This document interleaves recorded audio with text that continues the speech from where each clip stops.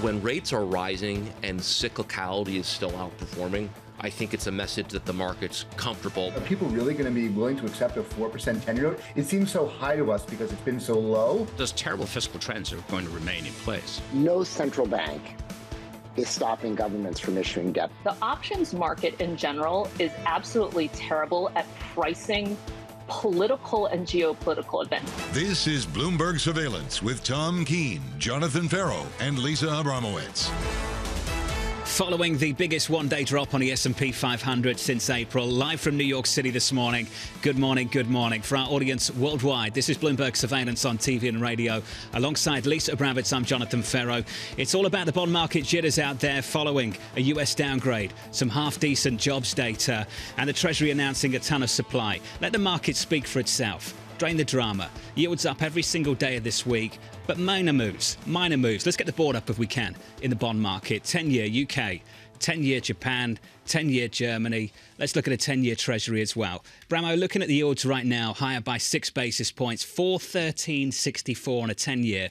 Highs of the year, but I wouldn't call it dramatic. It's not dramatic, but the slow bleed upward has gotten new focus as we reach some levels that we haven't reached going back to last November. And suddenly this is the main story again. You could talk about Fitch and the downgrade yesterday, but a lot of people view that as simply an excuse to really catalyze the fears of the fiscal overhang, of the new borrowing schematic from the U.S. Treasury Department, which is bigger than people expected, and this general concern that if the economy is going to recover, okay, maybe you get a soft landing, maybe you get a no landing, maybe you also get stickier inflation. What did you make of the equity market move? An excuse to sell or a reason to sell?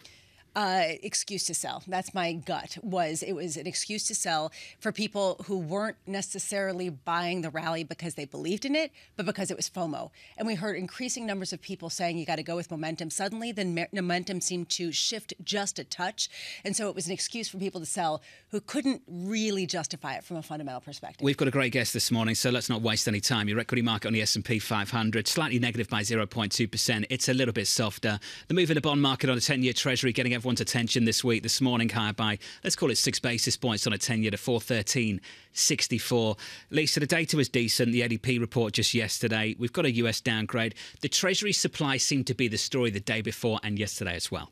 I think that's what we have to spend a little bit more time on this morning. I would completely agree, and it really feeds into a broader concern of at what point the debt that people have incurred during the pandemic before that becomes unsustainable with higher rates. The Bank of England will have to address that to some degree today. They have their rate announcement at 7 a.m., 7:30 a.m. press conference, but Bank of England Governor Andrew Bailey, their inflation picture, yes, it has been coming down, but is still the highest among the G7 nations. And it comes at a time where we hear Rishi Sunak telling his population, just trust me, I can bring it down. Then today, just on the economic data front, we got jobless claims at 8:30, factory orders, durable goods, and ISM services index at 10 a.m. I am actually most interested in ISM services. Want to see if you see ongoing strength there, or if you start to see a little bit of a cracking in the area that was supposed to provide some momentum. And we do get Richmond Fed President Tom Barkin speaking at 8:30 as well, just to counter program. And of course, Apple and Amazon. Remember, we were supposed to care about them most of all. We still do. We still do. After the close. This was supposed to be the dominant story, in my mind, for Thursday, right? To me, I thought the earnings picture would definitely cloud everything else. They've gained about 50%, both of them, so far this year. How much further can they run with the yield backdrop? Is yields, the yield space, the primary story, even amid a tech rally that's been unrivaled, according to some metrics, ever? Let's see how they set the tone going into Friday morning. Payrolls tomorrow morning. The estimate at the moment is still about 200K. There's a fantastic line from Julian Emmanuel of Evercore. I want to share it with you. This quote here. Throwing in the towel, upgrading one's view in the month of August has been bad for one's P&L. They top in August, September is a sell, October the panic sets in, and then you buy. Year after year after year after year. Who really wants to come back from the beach? Julian does. He's with us now. Julian Emmanuel. Julian, good morning to you. What is it about August?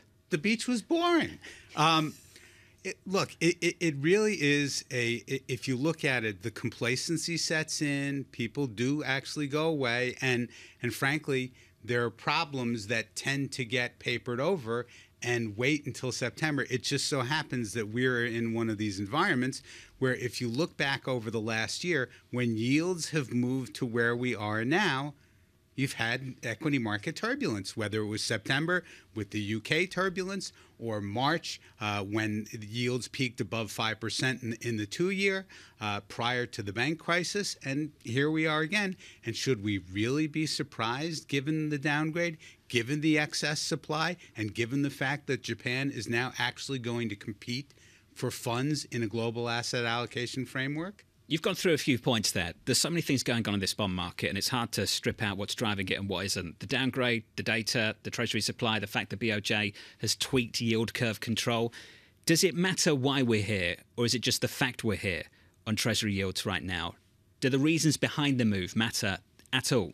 Well, look, there's always the longer-term picture is, given the supply that's been announced, that is a reason, and obviously to us, that is a reason that the rate of descent, should we get the economic slowdown that Ed Hyman is forecasting, is likely to be lower than expected.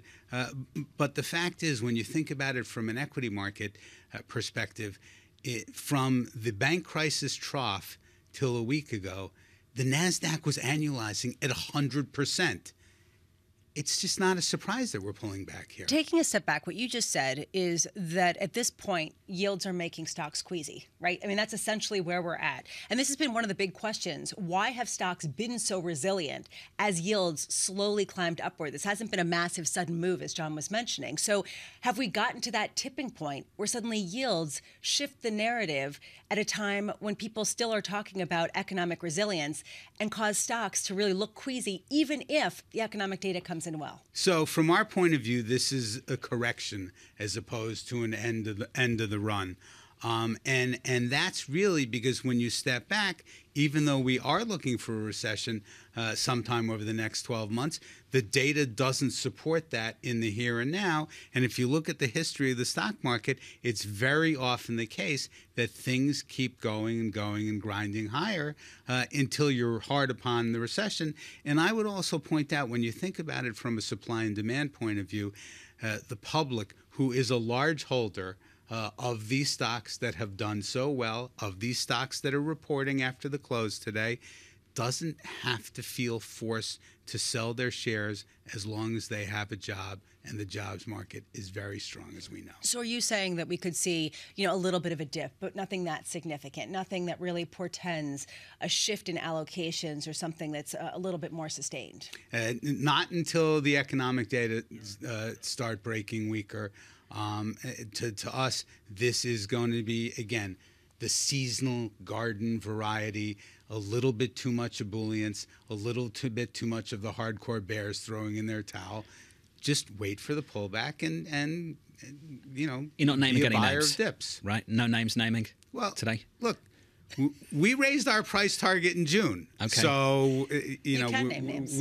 When you say correction, 5%, 10%, what are you looking for here? So if you think it's 1 day of losses, 1 day of decent-sized losses on the S&P. We're now talking correction. So what are we talking here? So if you think about it, again, the history of this year, essentially the NASDAQ, as we all know, started ripping at the trough in March. And then in June, when you got to 4,200 in the S&P 500, that's when the participation started to broaden. That's when we turned more optimistic and moved our price target up to 4,450. It wouldn't be a surprise. It shouldn't be a surprise if we retest that 4,200 level at some point. Buy the weakness is the message that you're sending this morning. Buy the weakness where? What kind of pockets of the market you're looking to pull back and want to buy? So this is sort of a barbell strategy, okay? We are long-term believers in the power of AI to transform industrial society. You need to own those names. The problem is that when you have a correction like what we think we're entering, those are the most volatile names. That's where you could draw down 20 or 30%, which is why, A, we like option hedges, but we also think that the names that have been overlooked, the winners from last year, healthcare, energy, those are the names that we think and the places that we think, again, you want to go where people are not, and people are not there. With this backdrop, where does the Apple-Amazon earnings picture fit in? In other words, how important is that in deciding where to start looking or how to start hedging as you head into a potentially more volatile period? So to say that those two stocks aren't going to be important is just thoroughly naive. They are going to be very important, but it is much more a function of how, and we've seen this entire reporting season. You can have a good report and your stock price behaves poorly. You can have a lackluster report and your stock price behaves well. It is all about the share price reaction. And to us, again, if we look at the last couple of weeks, there's probably a little bit too much exuberance in those names. So it wouldn't be a surprise that you see a modest pullback, but nothing cataclysmic. John asked me earlier, is this an excuse to sell? And are people using yields as an excuse to sell? Is that kind of how you look at the earnings of these giants that have returned 50% so far this year, give or take? And we're looking at this hope of artificial intelligence that can't yet come through in the earnings. It just isn't possible. Are you saying that there could be that kind of reaction and that then you'd be looking to buy? That's basically the story. And when you think about the spend and the transition to a productivity bump from AI over the medium and the long term, those budgets aren't likely to really go into gear until mid-24 and 25. The intent is there, but again, for the stocks, you have to bridge the long-term thesis with the short-term volatility. Have you seen Tom Brady's getting into English football? Did you see that story this morning? My goodness gracious. What do you make of that, Lisa? We're going to catch up with Todd Wagner, by the way, the hedge fund manager, a little bit later this hour, who's made his push into championship football. So second tier of English football in the UK, Lisa. I have actually a lot of thoughts. First of all, why Birmingham City? Why Birmingham City, although this is a distressed debt investor and then this is Tom Brady. And I'm wondering whether they're going to come out with a documentary or a movie, because that seems to be, the Netflix series of Birmingham. I mean, honestly, this is going to be very much in the public eye because that seems to be the playbook. But also, whether he has thoughts about the eating, the dietary restrictions and things like that. He's going to weigh in on all that. And I could recommend some restaurants in that area. I don't think that's what he's talking about. That's just my sense. We've got to teach them how to say Birmingham and not Birmingham. Them, do you mean me? Birmingham. I think that you mean me. Let's see how Tom Wagner deals with that a little bit later. He should know it's Birmingham. You'll scold him otherwise. Birmingham.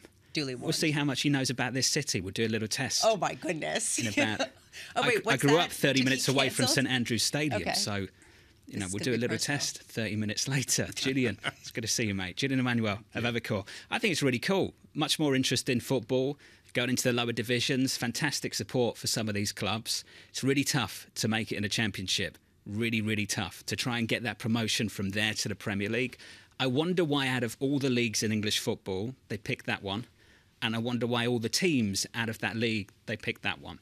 I'd like to know the thinking behind that. I'd also like to know the makeup of the investment. Is Tom Brady just along the ride because of the branding, or has he actually put significant cash up to invest into this venture? All great questions. There is a playbook starting to emerge, and we saw this most obviously with NASCAR, or Formula One. Excuse me, I'm going to get pilloried in the break for making that assessment in any way, shape, or form. However, there's going to be also this playbook that you start to see roll out, where you take a team that's kind of been relegated for a while, that isn't very popular, and you suddenly make it a movie star or some sort of TV star. And then it gets popular and you get ticket sales and you get endorsements, and suddenly you can afford all of these things that you couldn't previously afford. And I wonder how much that's part of the playbook. So the way to think about it in terms of stocks, is it easier to do that with a small cap than it is a mid cap stock? Yes. Right? Yes. So I understand why Ryan Reynolds went for something like Wrexham. Exactly. Right? Which is like a micro cap stock in terms of the equity market of English football. And then something like, I find it curious. I want to know. I know, but this is exactly what. Why something of that size in that league? But don't you think that could be the playbook? You take it and you make like a made for Disney movie. It seems to be. Yeah. I think it's better if you're the first in, and Ryan Reynolds was, and I wonder how difficult it would be to follow. We'll have that conversation later. In about 45 minutes, a Bank of England rate decision as well from New York City. Good morning.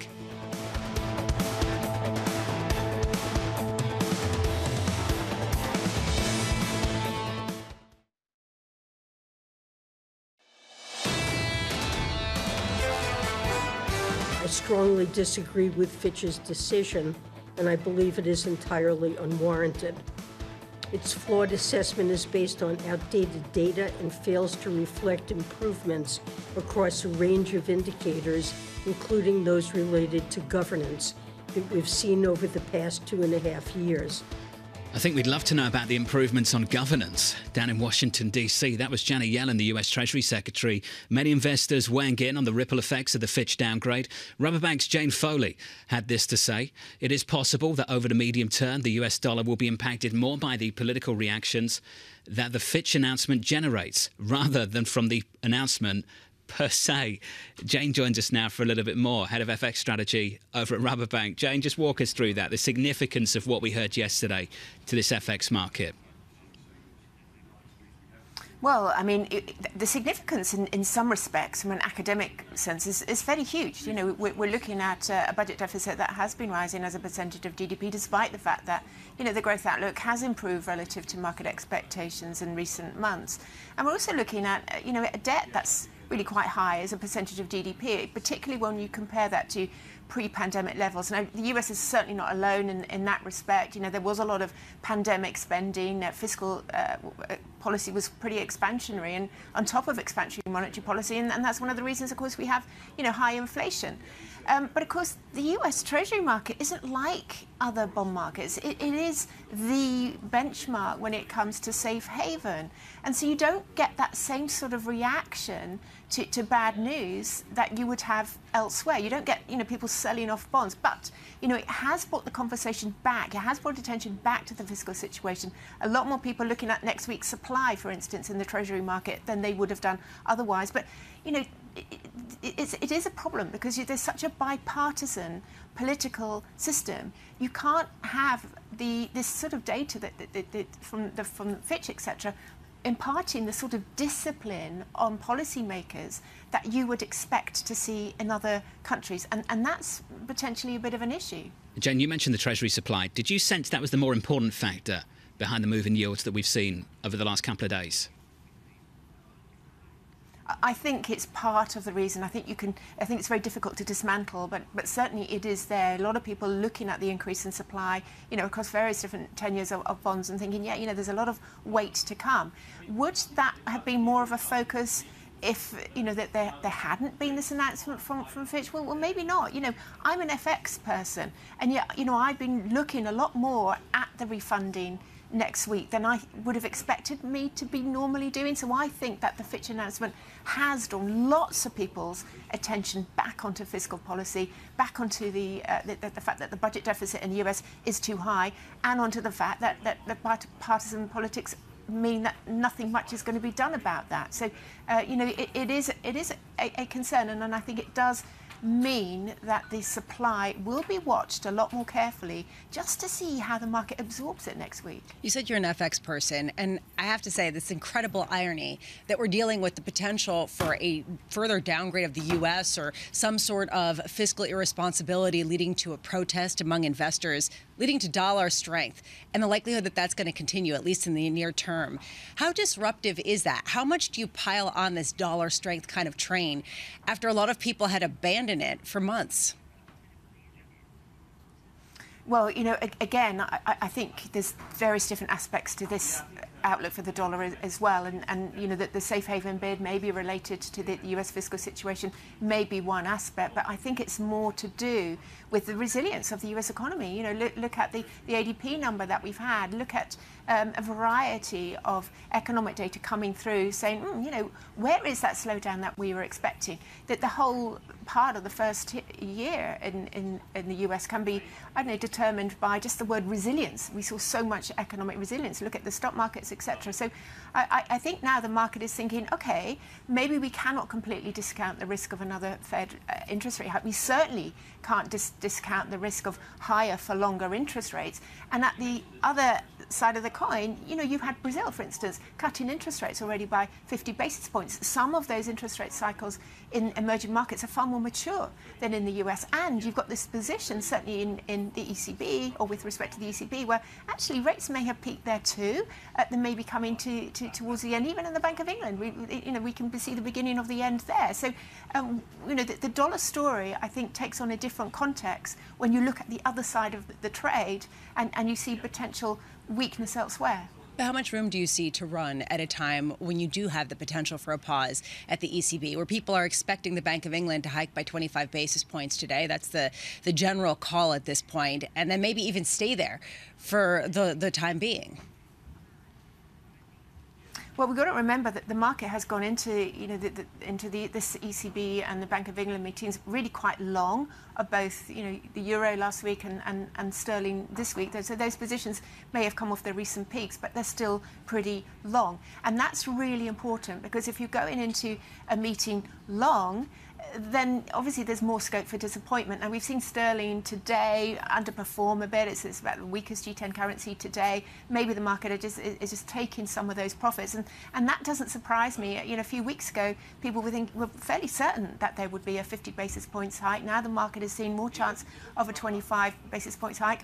I would be in that camp. And that's because, there are signs of weakness in the economy coming through. And the Bank of England should be picking that up in their agents. We're certainly hearing from, our corporate customers in the food and agri sector, that their customers are making different decisions now, probably because of the impact of inflation and the impact of interest rates on their budget. So I think the Bank of England should be picking that up, and I think there's just going to be a 25 basis points move, and some of those long positions are reacting to that. Never mind Bailey. Governor Ueda has had quite a week, hasn't he? Jane, what is the Bank of Japan up to?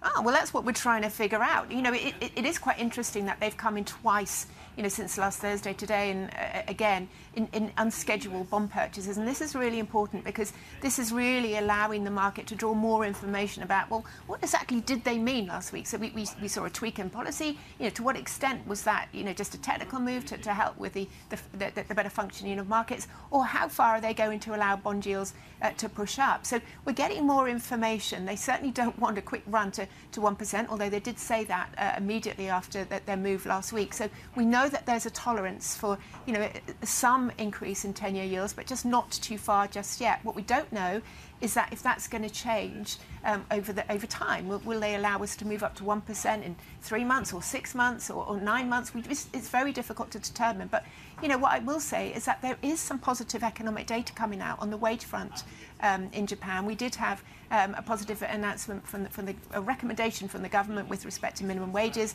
We've seen some more data showing some tightness in the labour market. So if the fundamentals are moving in the right direction, in terms of moving away from this very soft monetary policy, but we all know it's going to be pretty slow. Hey, Jane, thank you. Jane Foley there of Rubber Bank. We're all trying to figure out what the Bank of Japan is up to. It is clear, based on actions of the last week or so, they don't want to take the elevator up from 0.5 to 1%. They want you to take the stairs slowly. And each step is like 5 to 10 basis point increments. Then they come in, $2 billion of purchases. A few days later, yields start to climb, 5 basis points. They come in, couple of $1 billion of purchases. So is this the playbook, that every day they can go up about 5 basis points and then until they reach 1%? The question is, why did they set the target at 1% for 10-year yields, that was when they were going to come in and buy, if they didn't want the move to be straight to 1%? Right? So what was their thinking in terms of setting that as a sort of benchmark and then penalizing people who want to bet on that benchmark, right? I mean, that's essentially what happens. If you are a trader in Japan, I believe there are about 5 left of bonds, but if you start generous, if you start to, really try to work out the valuation, you're just playing with fire. I mean, you're just daring the Bank of Japan to come in. Technically, the target's still 0 and the ceiling's still 0.5, but it's not a ceiling, it's not rigid. And they'll come in at 1%, but they haven't just come in at 1% every single day. They've come in at like 0.6 and 0.65. I'm still trying to figure it out.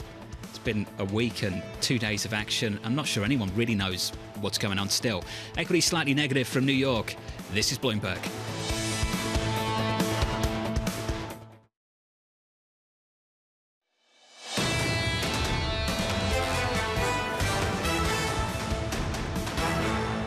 Equities on the back foot. Cricket term, I think that is, so excuse me. Equity futures on the S&P 500 negative by 0.2%. The Nasdaq down by about 0.36%. Looking at the Russell, we're softer there by 0.1%. Equities down for the last couple of days, and maybe we make it day 3 on the S&P 500. Yesterday, on the S&P 500, the biggest one-day drop going back to April, the first drop bigger than 1% since the month of May. And the blame game has been played in the bond market. Yields are up this morning by a couple of basis points on a 2-year. It's the longer end where we've seen this move. The 10-year's up by 6 basis points to 413.85. The 30-year is up by 6 or 7 basis points to 424.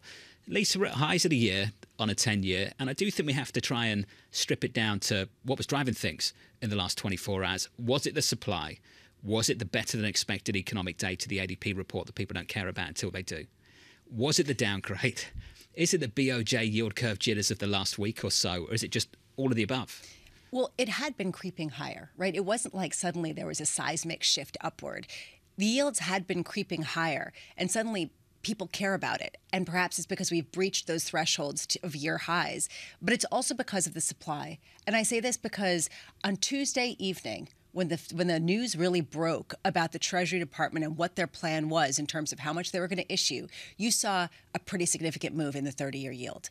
This was a direct response to the expectation of more supply at a time when the Fed was not going to be buying because they're stripping down their balance sheet, at a time when there are fiscal concerns, and at a time where there are the BOJ operations and a whole host of other issues. $1 trillion this quarter, up from what we thought was going to be about 733 billion only back in May. That's the story with the bond market. Let's just finish on foreign exchange. For the euro at the moment, we're shaping up as follows. We're negative here by 1/10%. Stronger dollar, 109.24. Stronger dollar against pound sterling too, 126.54. There was a feeling only a month or so ago before the latest CPI print that maybe the BOE goes 50. And now it's been pared back to 25. I would say the consensus is around 25, but some people still think, Bramo, in 30 minutes' time, maybe they go bigger than that. How much does this all have to do with home prices? How much does this have to do with the fact that people are getting really concerned about suddenly their mortgage rates spiking? I mean, we hear this from Rishi Sunak a bit. We're going to hear more about it. It's going to get worse based on how these mortgages are going to roll off in months to come. I would say this backing away from 50 is more to do with just CPI came in a lot softer than anticipated. That sort of bailed out maybe a little bit Governor Bailey, but I still don't know. I think it's on a knife's edge, 25 or 50. And if they deliver 25, can they back away in the same way Chairman Powell did and give you the and ah about the next meeting? Or do they have to lean into the idea that maybe there's more to come? If I look at the notes coming out, a lot of people are talking about 25 and done from the Bank of England, which still has a 7.9% headline CPI rate and is the highest among G7 nations, which shows just how much the narrative has shifted away from further rate hikes globally. Sterling right now, 126.53. Under surveillance this morning, the Bank of Japan wading into the bond market for the second time this week to slow gains in benchmark sovereign bond yields. The central bank adjusting policy to allow for 10-year yields to rise to as much as 1% on Friday. But its actions this week making it clear it won't allow it to happen too fast. Yours just creeping a little bit higher, Lisa, in today's session. Hello, confusion. I mean, honestly, there's nobody who really understands what's going on here. I mean, one fund manager over in Japan said it's too early to tell whether they are focusing on the level or speed at which yields rise. And if they are focusing on speed, what is that speed that's allowable? Is it 5 basis points? Are they going to keep coming in? Or is there going to be a new level where the levels matter and they don't want to raise rates all that much? In a de facto manner. But who is trading this? Again, who is playing this game of chicken with the Bank of Japan? That's what I was wondering. The BOJ owns half of the market, if you can call it a market. All of this bond market stuff drowning out the politics. Today, something truly historic once again. The former President Donald Trump, due to appear in a Washington federal court later on after being indicted on Tuesday on charges he conspired to obstruct the 2020 presidential election. The 4 p.m. hearing is the third criminal court appearance for the former president. AMH is going to join us in about an hour from now, so look out for that conversation. I also wanted to squeeze in this as well. We touched on it briefly. If you're just joining us, welcome. We're going to be talking about this in about 15 minutes. 6-time Super Bowl winner Tom Brady turning his attention to English football, investing in Birmingham City as a minority owner. Brady is investing in the second-tier championship club alongside hedge fund manager Tom Wagner, who purchased a 45% stake just last month. The pair have also invested in pickleball together. We're going to catch up with Mr. Wagner himself, Lisa, in I think about 10 minutes. Again, I want to understand the entertainment and the sort of marketing factors behind this. We know that Tom Brady is a genius at marketing with a whole host of a number of endorsements and products. How much that's going to be part of reviving a team that has been on the back foot for a long time? Is this going to be a story of revival that will be represented in, movies and Netflix series? I hope so for the local area. I do. And the long-time rival across town, Aston Villa. I will disclose that the English side of the family are Villa fans. So so you're going to come in with boxing gloves on? No, I just to put that out there. I don't support Aston Villa. As everyone knows, I'm an AC Milan fan. Tom Tsouras joins us now, head of fixed income research at Strategas, a Baird company. Tom, good to see you, buddy. Yeah. Good to be here. Great to catch up. Let's talk about this bond market. Lisa and I spent the first, 35 minutes of the show trying to work out what was driving things. Was it the data? Is it a BOJ? Is it a downgrade? Or is it just down to what we think it is, the supply coming out of Treasury? Well, I think it's all of the above, but let's start with the BOJ. This really started with the BOJ's decision last week. What the Bank of Japan has really done here is they've reduced the global demand for sovereign bonds. And they're doing it slowly, as you mentioned. They're not letting that 10-year JGB rate ratchet up to 1%. So they're being cautious because the speed does matter here along the way. But that's the first kind of step here to getting us to the point we're at right now where bonds are in turmoil. That reduces, we'll call it the demand surface for treasuries, bunds, JGBs. Then you have the refunding announcement, which came along you had the Fitch downgrade, which came along on Tuesday night. That's going to also reduce demand for treasuries. Then finally, we get the refunding announcement where the Treasury says we're going to upsize our coupon auctions by $2 to $3 billion per month across pretty much the entire coupon stack. So it's a supply issue as well. You throw in some strong economic data in there, and you're really getting a flight from quality at this point in time. Now, we think that's going to be fairly limited because the longer this goes, the more it's going to jeopardize the economic expansion. It's going to jeopardize the financial markets. But for now, right now, investors are stepping back and saying, we're going to wait to see how far yields rise before we step in. You're in touch with the buy side. Let's go through that a little bit more. Is there that demand waiting there to come in and lock in something with a forehand over 10 years? We think absolutely there is. Let's just focus on the 10-year Treasury. There's an awful lot of, we'll call them plain vanilla funds that would love to step in and buy a 10-year Treasury at 4%, let alone 4.20 or 4.30. But they want to see how far this goes because they're not levered investors. They're more or less benchmarked investors, and they want to wait until kind of, things stop falling. And they'll step in eventually, but they're waiting. The fact that they're waiting, though, is telling. What are they waiting for? What's the all-clear signal? Well, I think the all-clear signal would be that you have a capitulation where you start to see shorts just absolutely getting squeezed, which is not happening yet. And you see sentiment really just turn completely bearish on treasuries. That would be your buy signal to step in. So we could look at things like the cash market. We could look at whether or not certain instruments are trading special in the repo market. That's just not happening yet. So that's telling us the shorts aren't yet offsides. And we do have Bill Ackman betting against 30-year treasuries in the options market. He put out on Twitter saying that basically everything going on, he can't see the bull case for 30-year treasuries. That said, where will they settle out given this global backdrop, right? I mean, it's one thing to say, okay, there's more room to run for the sell-off. There's another thing to say, just going forward, it's going to be a higher risk premium on some of these securities simply because of this backdrop. Yeah, absolutely. And now we have multiple time horizons here because first things first, we might have to get through a recession in the next, we'll call it 6 to 12 months, which could easily push Treasury yields, 10, 30-year Treasury yields lower. But when we get through that, to the other side, you're looking at long-term demand for long duration, again, beginning to deteriorate in the expansion. So we're talking about Treasury yields settling higher highs and higher lows into the next business cycle. So where should 30-year Treasuries settle? Well, realistically, we'll say something on the order of 25 to 50 basis points north of 10-year Treasuries. And 10-year Treasuries should probably start to settle around 5% in the next cycle. That's not right now. We've got to get through this recession first, supposedly in the next few quarters. But beyond that, around 5%. That is the reverse of the previous 30 years. Yep. Bob Michael was in your seat from JP Morgan talking about exactly the same thing. Higher lows, higher highs. Yep. We had this headline from Mike Gapin of Bank of America just yesterday. It was about throwing in the towel on the recession call. And of course, a lot of the media went with that call, including myself. And then you actually read the note. And further down the note, the real call is the rate cut call from Mike Gapin. And I'm going to share the numbers with you. Just 75 basis points of cuts in 2024, 100 in 2025. and he thinks we get an additional rate hike. So you think about the kind of numbers we're coming back down to. He's thinking we come back down to maybe 4 on Fed funds. That is completely different to everything we've seen over the last 15 years. Is that where you think we settle down at? Something in and around 4 if they do indeed start cutting? What I've been saying is somewhere around 3.25, now 3.50. Now I could see maybe a 3.75 to 4. So we're raising our floor on the Fed funds rate. 4 might be, I think we go a little lower than that because I think inflation is going to come down to about 3% and stay there, and maybe even go a little lower for the next, we'll call it 6 months or so.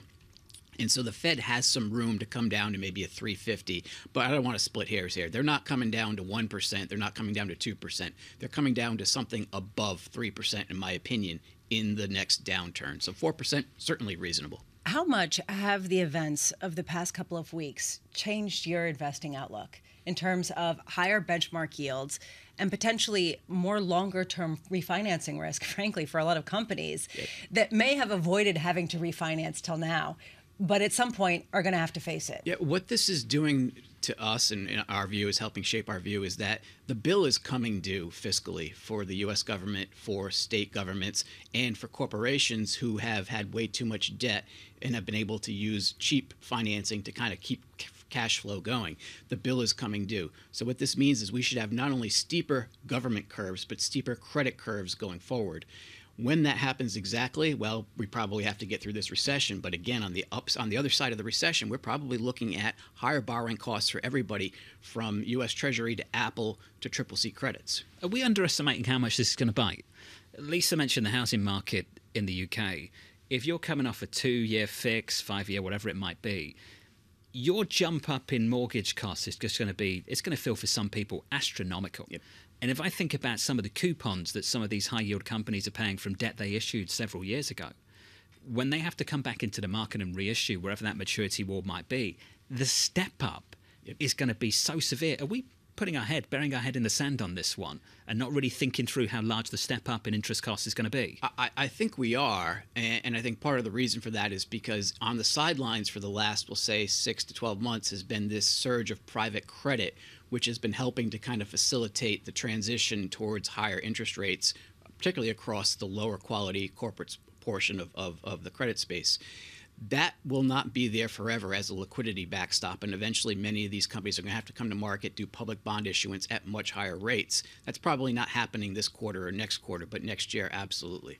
This was great, Tom. It's good to get your thoughts. Tom Titsouris of Strategas. Lisa, this is going to slowly bite and then all at once. And it's going to bite in different ways in different places. Obviously, the UK mortgage market, and we've talked about this so much, is so different to what we experience in the United States. If you've got the 30-year fix at 2%, whatever it is, great work. Well done you. Well just done you. Welcoming it's honestly, yeah, I know. It's real envy. I know. It's real envy. I wish. You're welcome. I wish. But you're going to see it bite. But you're going to see it bite in a material way. And this, to me, I think that you ask exactly the right question. Are people accurately really pricing in or understanding the implications of this? Can you price it in if it's that far out? Because people want to make hay while the sun is shining. They want to take advantage of a rally that seems to have legs. But longer term, if we start to reassess that the Fed, and not just the Fed, but the ECB too, is going to err on the side of not raising rates higher, but keeping them at these levels for longer, that could be potentially more economically damaging than if they were to overshoot and then have to retrace their steps. You stay at 4. You come down to only 4. If that's the new floor, if Mike Gapen's right, you'd imagine that's going to hurt. Just a bit ago, a year ago, 2 years ago, we were talking about average investment-grade bonds below 4% all in. So if you think about all these companies who have refinanced, well, what's the premium suddenly that they have to pay in an era where money costs something? This is going to be a sea change for markets that finally might see some of the pain of getting back to normalcy. Bank of England rate decision about 17 minutes away. We'll take a break from the market just briefly. We're going to catch up with the Birmingham City Football Club chairman, Tom Wagner. We're going to do that next from New York City. This is Bloomberg.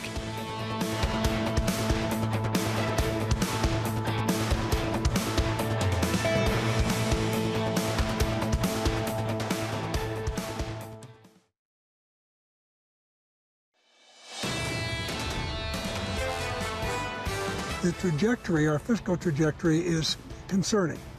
But we're a rich country and we've got time to deal with it. But we need to do some things in the next few years to change that trajectory. And to do that, it's going to take doing things on both the spending side and the revenue side. You can't do with just one party. You have to do them in a way that commands broader support across the political spectrum, and you have to build that. What a timely conversation. Former US Treasury Secretaries Hank Paulson, Tim Geithner catching up with David Westin for Wall Street Week. No doubt you'll hear more of that on Wall Street Week through the weekend. I want to skip the markets just for a moment and get straight to this conversation. Joining us in the studio, I'm pleased to say, Tom Wagner, the Birmingham City chairman and co-founder and co-chairman of Knighthead Capital. Good morning to you, sir. Good morning. Purchasing Birmingham City. I think we've just got to start with this. We've spoken a lot over the years about Americans getting into English football. And Lisa and I were talking about how many leagues there are in the United Kingdom. Why this league and why this club? And if you were thinking of all of these clubs as opportunities to invest in, what was it about something of this size in this location that got your attention? Well, after a year of really looking at the landscape of English football, we were drawn to Birmingham for a number of reasons. England's second city, one of the youngest, most diverse populations in all of Europe. It's a city on the rise that is going through a significant transformation. So all of that made the city of Birmingham quite attractive.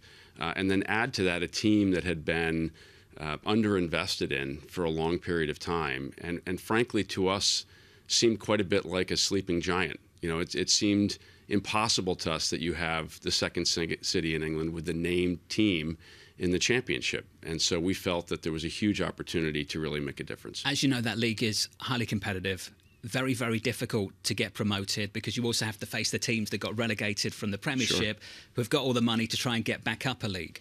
So why this league? That's what I'm trying to get my head around. When we think about the lower leagues of English football, a lot of Americans have been introduced to Wrexham and what Ryan Reynolds is up to. Lower league club, maybe you get a little bit more bang for your buck. You get that promotion, you get some more. Right. Why this team in this league? Well, it's a team that had been in the middle of the table for a significant period of time, and we felt that there were substantial resources available. And by the way, this isn't just about the men's first team. We have a spectacular academy. We have a women's team that we think is poised to be, one of the best in England. And I think when you take all those things together, coupled with a very large natural fan base, we just felt that the team was underperforming, meaning the club itself was underperforming from the perspective of treating the fans properly, being a real part of the community, and embracing this incredible natural fan base that it has within Birmingham. So if we provide a product that is actually commensurate with the value of the city, we think that there'll be great things ahead for the club, and beyond. So I know you from a previous life when you focused on distressed opportunities and you came in here and you said not distressed opportunities, turnaround situations, which is applicable to this. And I'm wondering, at a time where there is so much interest in investing in sports and football,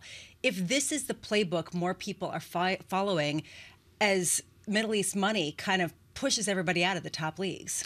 Well, I think that when you look at the investment from sovereigns, it's very difficult to compete in the highest level of the top tier in football. But there's an enormous opportunity to compete in everything else within football across all of Europe, frankly. But I think English football was particularly appealing to us for the reasons I cited earlier. I mean, it was really very much about Birmingham and what we believed was a city that was going through a significant transformation. And we felt that the club could play a big part of that. You've taken a 45% stake alongside Tom Brady. Lisa and I were talking about this. Is Brady just along for the ride for branding? Has he put real money into this venture alongside you? Yeah, he is not here for promotional purposes. And obviously today is all about, having Tom be very visible.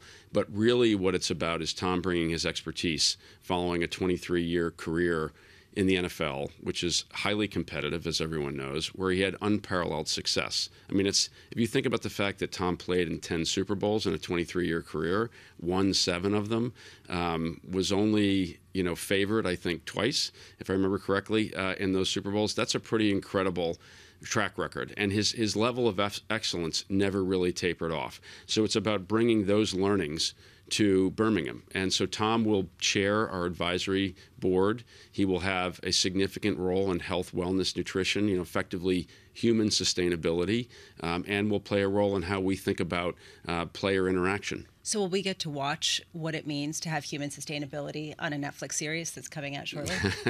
We'll see. We'll see. I think, those things would be fun and exciting, but our principal objective is to really bring what worked for Tom. And having known him for a long time and witnessed firsthand what went into his success over a long period of time, these are legitimate activities that really do play out in a positive way and how our athlete performs. We can't just let we'll see hang there. We've got to dig a little bit deeper. Are there talks with anyone currently about doing something on the media side? I think, if you look at Birmingham, there's one individual that I think really stands out as it relates to producing fantastic content, and that's Stephen Knight. So if we were to do anything along those lines, we'd have to engage with Mr. Knight and see whether or not he were interested. So he's a wonderful guy. He's produced some and created some amazing content over the years. So it'd be really exciting if something like that could happen. It raises the question as to whether, when you came up with the appropriate price to play for this, whether content was something you were thinking about at the same time in the same way Liberty Media did with, say, Formula One. Was that a consideration? Yeah, everything is a consideration, right? And it starts with what is the product that we're delivering to the fans. It has to be something that is worthy of, the city, the people, the fan base, and their passions. And when we went to our first game, it was not consistent with what we felt the fans deserved. So that will be the beginning point, right? It's about an overall experience, and that experience goes beyond just match day. You want to provide content, you want to provide enjoyment to the fans all the time, so that they really feel a part of the team and they can be proud to support the team. And ultimately, part of that is drawing in fans from beyond simply Birmingham. I mean, I think Tom's involvement brings in a lot of attention. Having Undefeated as our kit sponsor on the men's and women's team. First time the same sponsor's been on both the men's and women's jerseys. Doing that, so we have this connection with an LA-based streetwear brand. These are different things. It brings a level of attention to the club that I think is demonstrative of how we're going to approach this, which is to do things differently. Is the monetization going to come more from the content and the branding of it, or the actual ticket sales, right? Is the idea sort of the larger thrust of the team? All of it. You can't do, I think in sport today, you can't be successful doing one thing properly. You have to do everything properly. And this is a business, to some degree. It's obviously one that has a lot of passion behind it. But we have to think about, as you would in any business, getting every element of the business right. So we have to think about promotion. We have to think about the product that we put out. Not just the tickets and the product on the pitch, but also what's available for the fans. Do they like the kit that they're able to buy? Are there good pieces of swag that they would enjoy wearing, right? All of those things matter. And then you can think about partnerships, and obviously commercial partnerships here will be critically important, and we're looking for the right commercial partners to begin this journey with us. I promise that corporations that step up and become a partner with us will have a long ride that they won't regret. It's early days. Let's talk about defining success. Have you seen that success already through season ticket sales picking up ahead of the new season? Absolutely. It's been... Is it a multiple of this previous year? We're the stadium capacity is what it is, but we are well ahead of where we've been in prior years. We're going to increase stadium capacity by roughly 50% with some repairs that had been long needed. So we'll open a substantial number of additional seats. There's safe standing that's going in, which is something that the fans really want. There'll be much better hospitality. I think everything in that regard will increase, but ultimately the goal will be to, keep people coming back. And that means that the match day experience has to be enjoyable. And I think we'll measure success based on, can we make continued improvement? I mean, everyone would love to see a spectacular season right out of the gates. I think we have a team that's perfectly capable of doing that. But ultimately, it's about keeping our eye focused on the long goals, which is consistency. So let's do this. Let's agree now. I'll get a camera. You get Brady. And we'll go down to St Andrews in the new season and we'll do a bit of content ourselves. That would be cool, wouldn't it? That'd be great. That'd be great. We'd love to see that. Let's do that. It'd be fantastic. Very cool. Tom Wagner, thank you and good luck for the new season. This is very cool. Tom Wagner there of Knighthead Capital.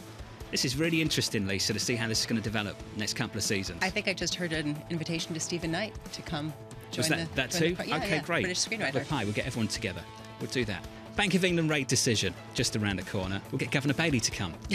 I think that would be great. Down Broad See Street, what he has Birmingham. Yeah, why not? Why not? Futures negative here by 0.25% from New York City. Good morning.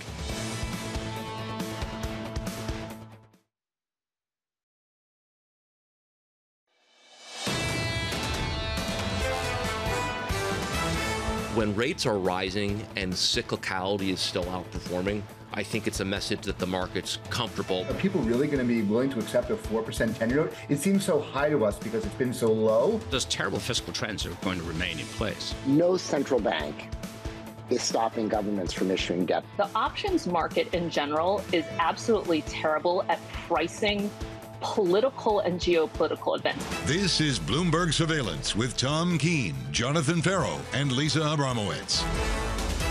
Here comes another rate hike, live from New York City this morning. Good morning for our audience worldwide. This is Bloomberg Surveillance on TV and radio alongside Lisa Abramowicz. I'm Jonathan Ferro. Some interesting moves in the bond market developing over the last 24 hours. A downgrade from Fitch. The United States losing its AAA credit rating. On top of that, we've seen some better data in America. A ton of Treasury supply coming to the market as well. And some tweaks to yield curve control from the BOJ. Some confusing actions from them as well over the last couple of days. This is from the BOE just moments ago. 25 basis point hike from 5% to 5.25. That was the consensus view. There was a feeling, though, that maybe they might go 50, so it's 25 from the Bank of England over on Threadneedle Street. Looking at the move on sterling at the moment, just slightly weaker off the back of this. At the moment, cable 126.50. Going through this decision outside of the Bank of England for us is Bloomberg's Lizzie Burden. Liz, you've had a couple of seconds to go through some of the headlines. What jumps out for you? Look, this is what markets and economists had expected. There had been a bit of a doubt whether it might be a 50 basis point hike, but after that cooler than expected June inflation print, they had thought it was going to be 25. Look, this is going to invite criticism of the bank's reaction function, that in this decision and in the last decision, they're just reacting to what's just happened, that they're focused on the rearview mirror rather than the road ahead, given you've got a 2-year supposedly lag in monetary policy. I thought it's interesting as well that you've got a three-way vote split here. Haskell and Mann going for a half-point hike. The last time you had a three-way vote split, which is what Bloomberg Economics had expected, hat tip to them, was December. And yeah, it'll be interesting if you give us a minute to have a look through all of this, John, while Megan Green's voted, because she is the new member of the Monetary Policy Committee, replacing Silvana Tenreiro, the archdove, of course. You take 60 seconds. Lisa and I will talk about it around the table. Lisa, it's something that Tom talks about a lot, and we miss TK today. TK often talks about the dissent, the lack thereof at the Federal Reserve. Never mind one voter turning around and saying, I disagree. You've got a three-way split on the BOE. What you feel is the angst that nobody knows exactly where inflation is going and how exactly the Bank of England has a projection of CPI ending this year at 4.93% and then getting below the target in the second quarter of 2025 without a recession, without experiencing a real negative growth trajectory, still growing in 2023 and 2024 by 0.5%. So lackluster, but not exactly the same kind of depression that people were calling for, 8-quarter depression that people were saying just months ago. Lizzie, we need you to explain this, because in America we don't do dissent on the Federal Reserve. It hasn't happened for a long time, or at least it feels that way. Lizzie, can you explain what a three-way split actually is on the BOE? What does that look like this morning? Well, look, we've got divided data here in the UK. I mentioned that CPI print, finally a downside surprise, but inflation still nearly at 4 times the Bank of England's target. At the same time, you've got hot wage growth here in the UK, so of course you're going to have a split in the committee, some would say, over what the Bank of England should do now. It's interesting that you mention about the forecasts, because that has political consequences as well. The Bank of England seeing inflation ending the year, as you say, Lisa, at 4.93%, so below half of where it was at the start of the year. year. And of course, it's Rishi Sunak, the Prime Minister's #1 priority to halve inflation by the end of the year. He's also made it one of his top 5 priorities to grow the economy this year. So he'll be rubbing his hands, popping the champagne. Oh, he doesn't drink the Diet Coke, I should say, because the Bank of England doesn't see a recession for the UK this year. When you talk about dissent, there is a question of how exactly inflation is going to get down to that kind of level so quickly at a time when the UK still has entrenched inflation, service-side pressure, expected growth, unions that are striking, a situation that a lot of people say will leave inflation much stickier in the region. Yeah, Lisa, you paint a really difficult picture of the UK economy, and indeed it is. But there are those on the Monetary Policy Committee, fewer of them admittedly now, who argue that, look, you've done all of these rate hikes so far. You need to wait for them to take hold. How can you say that there's an 18-month to 2-year lag in monetary transmission and then wait a year and be impatient for them to take hold? That's Lizzie, the Dove's argument, but clearly they're not winning. I'm not sure what the noise is, but it seems to be getting very noisy over at the Bank of England. Lizzie, thank you. Good to catch up. Wonderful work, as always, from Lizzie Burden over in the United Kingdom. Over in the Square Mile, outside of the Bank of England, just a programming note for you. If you are watching in the UK, or listening for that matter, at 7:15 Eastern Time, so in about 10 minutes from now, our UK viewers will have continuing coverage of the Bank of England and Governor Bailey's news conference, just anticipating that. So some special coverage around that for you. Here in the United States, we'll carry on with the market coverage for you. And this is how it works on the MPC. There's 9 voters, and this is the 3-way split. 1 voted to hold. Within the 8 that voted to hike, 2 were looking for 50 basis points. So that's your 3-way split, Lisa, this morning. And just to be clear, Megan Green, who just joined the MPC board, she did vote for the 25 basis point hike. This is the split that highlights the lack of consensus that we feel on the Fed too, but that hasn't gotten represented in actual dissenting votes. And I do wonder when you start to get this percolate out. And what this means for the Bank of England is that they're at a threshold where people really don't understand the trajectory of inflation. That's my take on this. You know, Tom would be obsessed with the dissent at the Bank of England this morning. It's all he'd talk about. You know what he would say? What would he say? You guys just do it better. We'll just do it better. Everything We'll over there is just better. Just do it better. What's it like being there That's and just everything's amazing. being better? We just do everything better. That's Tom, not me. Sri joined us now. Sri Kochagovendon, the senior research economist at Aberdeen. Sri, wonderful to catch up with you. Let's just start with your initial reaction to that latest decision from the Bank of England. Thank you. So we were expecting a 25 basis point hike today. Obviously, there's been a lot of debate beforehand, and I think it's quite interesting to see that 3-way split with 2 members voting for a 50 basis point hike. There are a lot of justifications for that, actually. But what's really shifted in our mind is the activity data is a little bit more sluggish. And what the Bank of England and many other central banks face is a clear trade-off between inflation, tackling inflation, and then managing growth as well. And in the UK, the growth picture has been quite sluggish throughout the year. So that's a key sort of overview for now. I mean, going forward, we do expect there'll be another hike in the next meeting. Another 25 basis points is going to be needed. Inflation is very sticky, and it's that international comparison that's very interesting. Even though we had a downside surprise in the last inflation print in June, core services still very, very sticky. And this pace of deceleration is a little too slow in comparison to other countries. And that's a key problem for the Bank of England. So you can understand that 3-way split and that division there. Sri, can you help me understand then the difference currently between what the UK is experiencing, what the Eurozone is going through, and what we're witnessing here in the American economy? What's the big difference between the 3 at the moment? I think one of the issues with this actually applies to all of them, is the tightness of the labour market.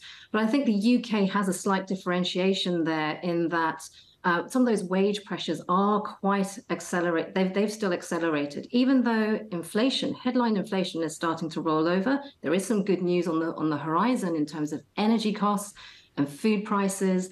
These are starting to decelerate. But the UK labour market is particularly tight. Part of that has been COVID related. There's a higher proportion of long-term sickness. being reported as part of one of the reasons, but also lack of migration. There is some frictions there in the labour market that are more persistent. Do you buy? Do you buy the assessment that the Bank of England just came out with, Sri, that we're going to get inflation below 5% in the United Kingdom by the end of this year and below the 2% goal by 2025? I think that will be quite challenging. I think what's necessary, unfortunately, is a recession in order to trigger that deceleration in core inflation and core services. So perhaps inflation, headline inflation, there is a good trajectory on the horizon. In July, we'll see a big drag from energy bills being cut. And food prices, which had been particularly sticky in the UK, that was another difference for the UK as well. That's starting to decelerate as well. But it's the labour market and core services issues, wage pressures, industrial action. All of this is quite a heady combination. So it's going to make it very challenging unless there is a recession that helps trigger this further deceleration in core prices. There is a phrase we hear at all three central banks at the moment. It's sufficiently restrictive. Lagarde talked about that in the last week or so. We heard that from Chairman Powell as well. We're hearing that from the UK. Is there evidence, based on what you're seeing, Sri, that they are sufficiently restrictive? I think we're very close to the peak, the terminal rate, actually. As I said, we do expect another 25 basis points. But from there, it really depends on, the data. As they say, they are data dependent, but it really depends on how much that core services actually starts to decelerate. It doesn't seem that they're quite restrictive enough. But I think it's quite interesting in today's statement, they did add a line to really emphasize how rates would stay high for a meaningful period of time. So that's something that's very much in line with what we're expecting. Until the recession does materialize, we can expect high rates for a period of time. So that policy restriction, past and future, are still feeding through into the economy. And that's still going to be a trend we'll see. Sri, wonderful for you to jump on and get in front of a camera for us in response to this Bank of England decision. Sri Kochagovindan there of Aberdeen. This from the Bank of England just moments ago then. This is what they're saying, Lisa. They want to ensure that bank rate is sufficiently restrictive for sufficiently long enough to return inflation to the 2% target sustainably in the medium term. How many times have we heard that now in the last week or so? And we're having this debate as to whether we actually are sufficiently restrictive in the UK, in the Eurozone, in the United States. So ECB Executive Board member Fabio Panetta had a comment earlier this morning that I thought was telling, that it matters more how long you hold rates high than the level that you get to. And I wonder if that's the playbook now, that hopefully the idea is to get a sustainable level where you can keep it there without having to cut rates soon, without triggering something. And that, I think, would be something that markets would have to grapple with. And what happens is, over time, in the mortgage market, for instance, the effective rate carries on climbing, because people have to refinance at a higher rate. And this stuff can take a while, can take time. Sterling at the moment, 126.48. We're negative here by 0.5% on that currency pair. From New York, if you're just tuning in, welcome to the programme. The S&P 500 is negative here by 0.2%. Coming up at around 8 a.m. Eastern Time, so in about 48 minutes' time, John Stolfus of Oppenheimer on his bullish S&P 500 target, looking for a record high, Lisa, later on this year. Then at the bottom of the hour, so in about 20 minutes or so, Jim Zelter of Apollo Asset Management. He's going to be joining us very shortly. Looking forward to that as well. Very much so, especially with the yield space and how much that's really changing any of the scenario for Jim Zelter, but also for what we heard out of Oppenheimer, this idea, John Stolfus saying that we're going to hit a new record high. Does that get curtailed by this idea of yields being substantially higher and not coming down anytime soon? Does it matter why they're high, or just that they're high? Well, it matters in as much as, is it sustainable or is it a trigger, right? Is it something that's going to just be a blip and then yields are going to come back down? But if it has some staying power, it does change the scenario. It changes the risk-reward dynamic in a more material way. I'm very curious to hear what he has to say about that. Remember what Chris Verone said? He basically said yesterday that you should worry if yields are higher and defensives in the equity market start to outperform. And literally that same day, the outperformance came from where? Staples. Utilities, healthcare, on a day where the yield curve was steepening and yields were up at the long end. Chris, do you want to tell us something about what you were looking at? What did he know that exactly we didn't about yesterday's session? Evidently, but definitely some warning signs. Now, if that continues, then you've got an issue. Is it more about the bond supply that's coming than the economic data, which is surprised to the upside. How many people are going to come on and say, when that dip happens, we're going to buy. We're going to be buyers. I mean, that's essentially what we're already hearing. Seen it already this morning, haven't we? From New York City, good morning.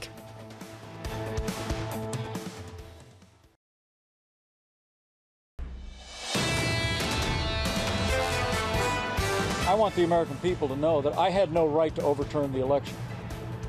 And then on that day, President Trump asked me to put him over the Constitution.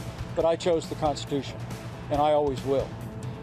And I really do believe that anyone who puts themselves over the Constitution should never be president of the United States. With regard to the substance of the indictment, I've been very clear. I had hoped it wouldn't come to this. Scathing words from the former Vice President Mike Pence and 2024 presidential candidate. Quite a day coming up down in Washington. The former President Donald Trump set to appear in a Washington federal court after being indicted earlier this week on charges he conspired to obstruct the 2020 presidential election. That would take place at 4 p.m. Eastern Time. Anne-Marie joined us now down in Washington, D.C. AMH, just set the stage. What we can expect in the nation's capital later on this afternoon. Well, obviously, security is gearing up for the former president's return to Washington. He's going to make his way here. He's currently in Bedminster at his golf course, and he'll be arraigned at 4 p.m. He'll hear these charges against him. 4 charges, including conspiracy to defraud the United States. Potentially, though, there are other things that we remain to be seen, and whether or not the president is going to make a pit stop like he did in Miami to a local Cuban cafe. Would he do something like that here in Washington, D.C., to try to get those spontaneous moments in the media where he really thrives and becomes a showman? But he will be here at 4 p.m. in the nation's capital to hear these charges against him that, at the moment, are the most serious when you look at all the indictments that the former president has faced this year. Well, we heard some of the allegations then, just a second ago. Anne-Marie, how significant are the words of his own vice president, Mike Pence?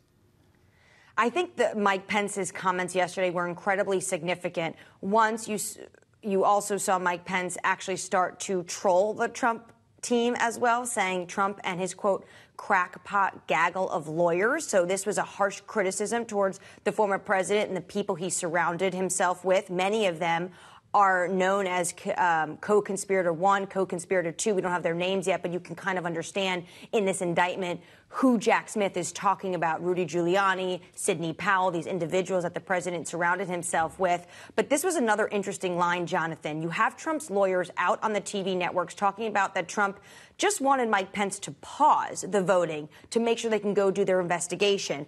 And this is what Pence said: the American people deserve to know that President Trump and his advisors did not just ask me to pause. They asked me to reject voting, return the vote, essentially to overturn the election. So he is basically lining up with what Jack Smith and the special counsel is alleging against the former president. So these are 2 current presidential candidates that are duking it out in terms of the rhetoric. And it raises a question, Anne-Marie, of where the money will end up going from big corporations, from Wall Street, at a time when there's sort of a circular firing squad a little bit in some areas, and others vying to get some of the diehard Trump voters.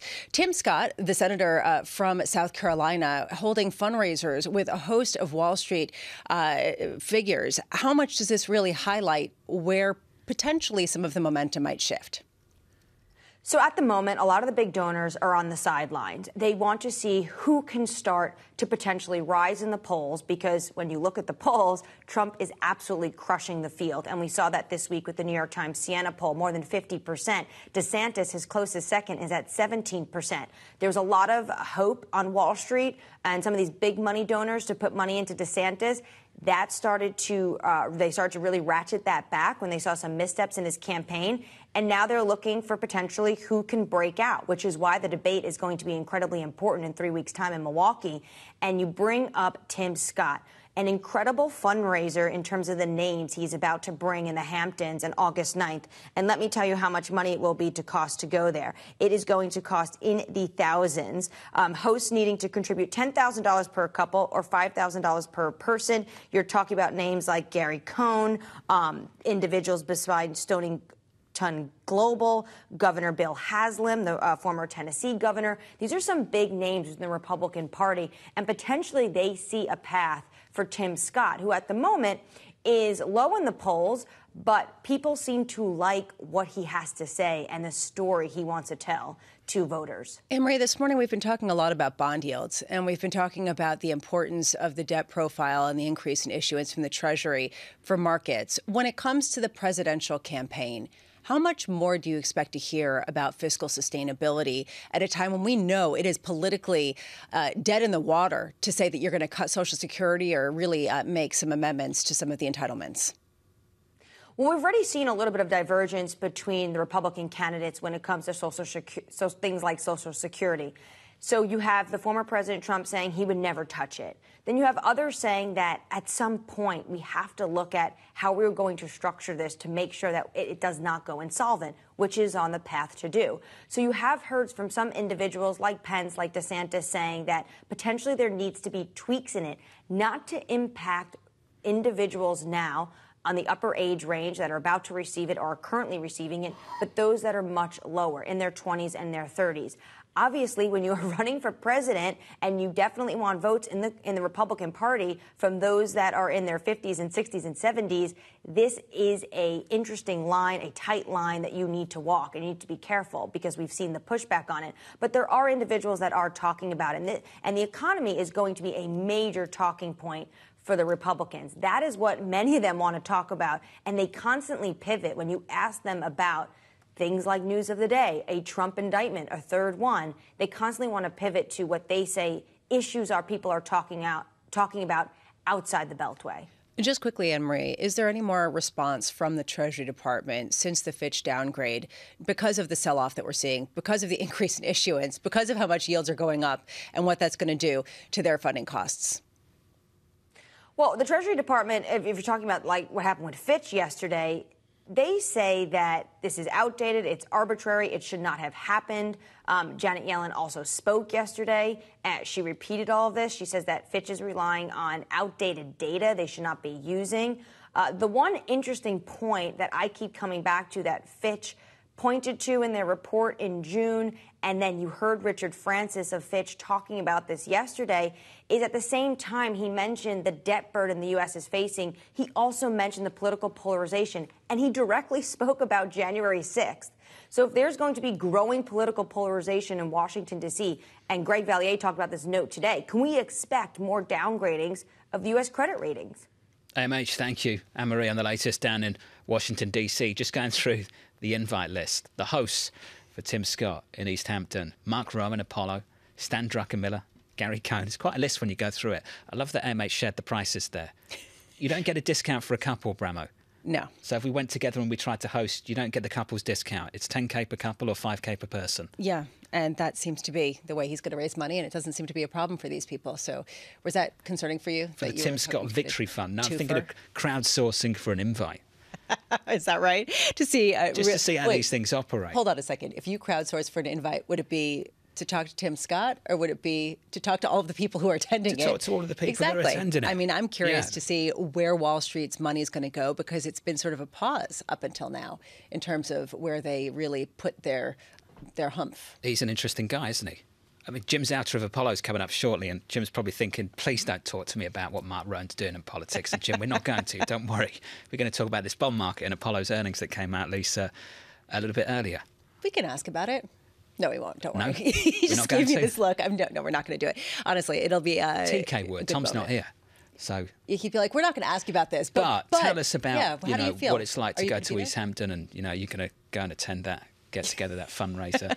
If you are just tuning in, there's a news conference that starts in a couple of minutes' time shortly with Governor Bailey. We'll bring you some headlines from that, from the Bank of England. They just hiked 25 basis points over at the BOE. Sterling off the back of it stays a bit weaker against the US dollar. At the moment, we're at 126.54. We have this unusual thing in the United Kingdom at the Bank of England. They dissent, and it was a three-way split. So 8 voted for a hike, 1 voted for a pause, and within the 8 voters, 2 wanted to go bigger than 25. They wanted to go 50. So that's the division on the committee at the Bank of England currently. From New York City, this is Bloomberg.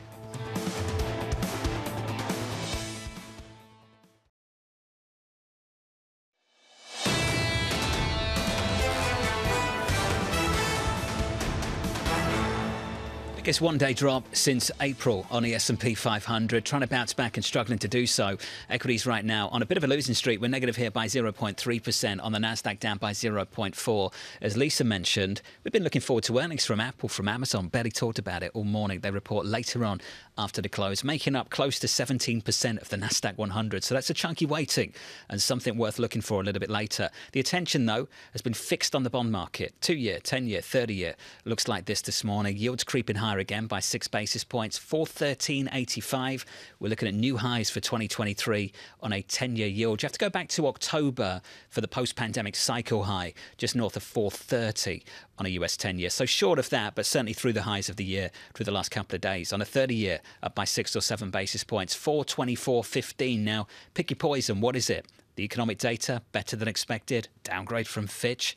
Or, Lisa, was it just the amount of supply coming out of Treasury, or the BOJ and not having a clue what yield curve control is anymore? My gut says it's not the economic data. And the reason why is because this has been entirely led by the long end, not the front end. This isn't about Fed policy. This is about longer term supply and demand dynamics, longer term, who are the buyers going to be at a time when globally the Bank of Japan is essentially reducing some of the desire for international developed market bonds. These are really major factors. It wasn't like the cyclical parts of the equity market did well yesterday, was it? It was all highly defensive. Risk aversion, utilities, staples, healthcare.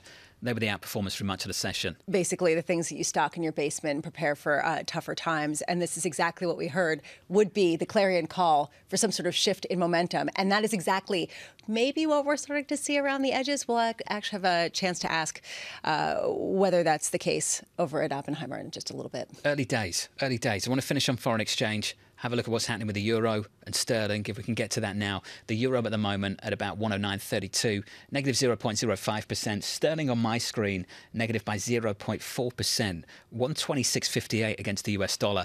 Under surveillance this morning, the Bank of England raising interest rates to a new 15-year high, warning its fight against inflation may require tighter borrowing conditions for a prolonged period. That could be the ECB, the Fed, and now it's the BOE. Members of the MPC were split 3 different ways. So you've got to think about this. There's 9 members on the MPC. 1 didn't want to hike at all. 8 wanted to hike. 2 of those 8 wanted to go 50. The rest wanted to go 25. That's the Bank of England at the moment. That's a real split. I want to understand why some of them wanted to stay, why some of them wanted to raise by 50 basis points. Is it an idea of theory of where we are at inflation, or is this an idea on the sustainability of rates at a certain level? And that will increasingly become the question, right? Is it because they believe that rates are sufficiently restricted if holding for a longer period of time? Or is it that they think that, they need to go more or less based on inflation? It's a subtle difference, but it actually matters quite a bit. No, it's really important. I think you mentioned the mortgage market, and if you just take the effective rate on the outstanding mortgages right now, it's close to 3%, I think, up from 2% from when they started hiking interest rates. That's going to climb higher as some of those fixed rate mortgages end, and they've got to go back to their banks and get a new mortgage. And when you refinance, you're not going to be getting 2%, 3%. You'll be getting something closer to 6%.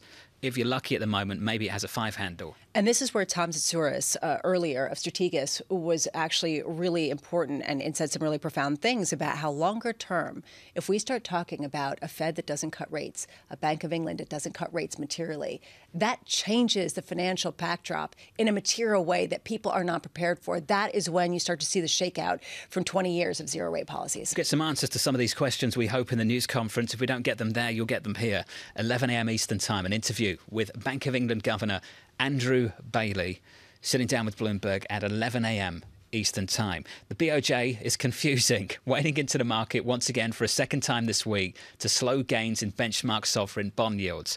The central bank, tweaking its yield curve control in the last week, was said to come in every single day if yields are at 1%, and then they've come in twice in the last week with yields nowhere near 1%, Lisa. It just seems to me they're trying to manage the pace of the journey. I'm not sure about the destination, but certainly trying to manage the pace of it in the last week. At some point, maybe it'll become about the level and not the pace. I mean, these are the uncertainties of a central bank that has clearly made a major tweak after no tweaks and basically negative rates for a very long time. And it's leaving a lot of people wondering what the implications are. I keep going back to this, though.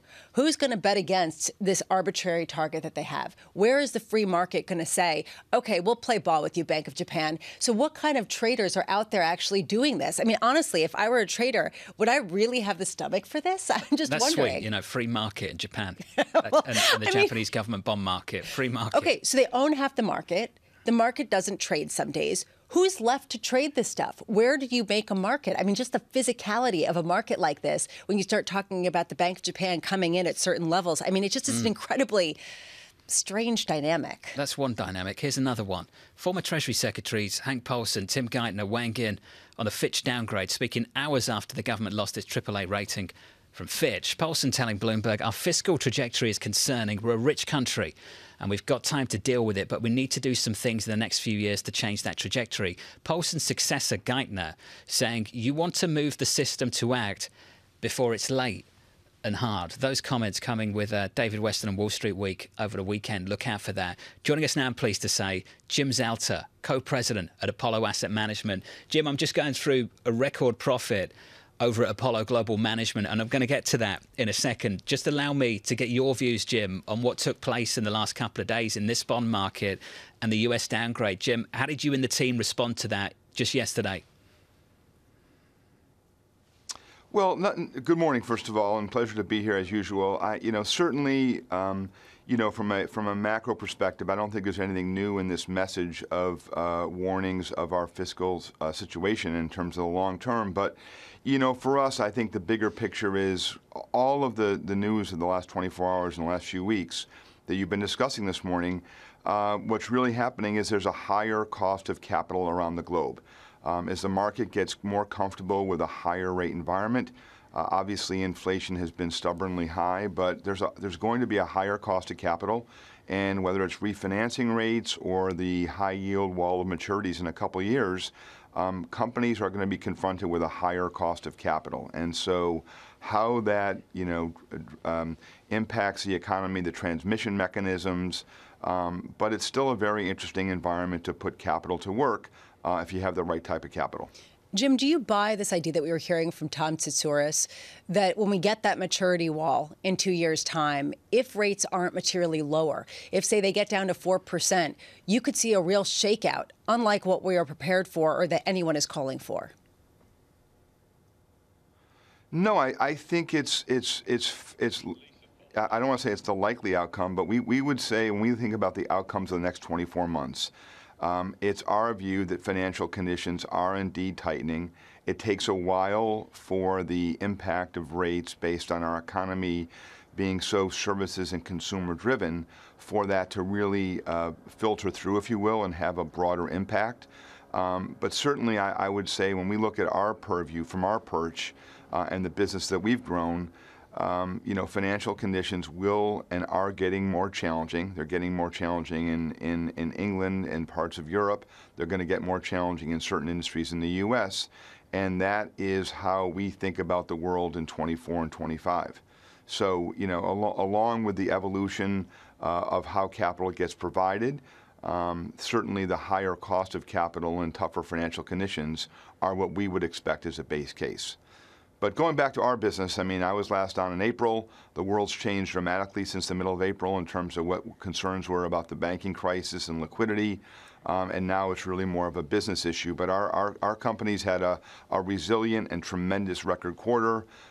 We've really positioned our business to do well in a period of higher rates. There was some skepticism a couple years ago, but certainly this is a potentially a golden time for private credit. And between private credit and our alternative asset business, as well as retirement services, we are very excited about the success and resilience of our platform. Jim, one thing that in the private credit world has been happening on the heels of some of those banking failures has been a shift into consumer credit, increasingly consumer loans that are not being provided by an increasing number of institutions. Are you doing that as well, funding some of the less prime mortgages and not less prime mortgages, excuse me, less prime auto loans and things of that nature? You know, it's a small part of a business. We have 16 platforms and 4,000 people out there every day providing capital to companies, and for the most part, we're really more of a corporate and industrial lender. We have small parts of our business that are in the mortgage space, the residential mortgage space, and the home improvement space, but that's a small portion of our business. And I think one has to be appropriately cautious as you're engaging in the environment that I described, where, you know, consumer pressures are probably on the rise over the next 6 to 12 months. So the answer to your question is we have small exposure. It's one where we are making sure we're top of the capital structure with the highest rated counterparties. You saw some other firms have large concerns about their consumer business. And I think you have to tread very carefully in this transition of tighter financial conditions when you talk about the consumer in the U.S. or the U.K. Jim, I want to talk about a deal you have done, a deal you've brokered, and a deal not yet done. Can we start with Carvana? What was attractive about that to you and the team? Just walk us through how that came together.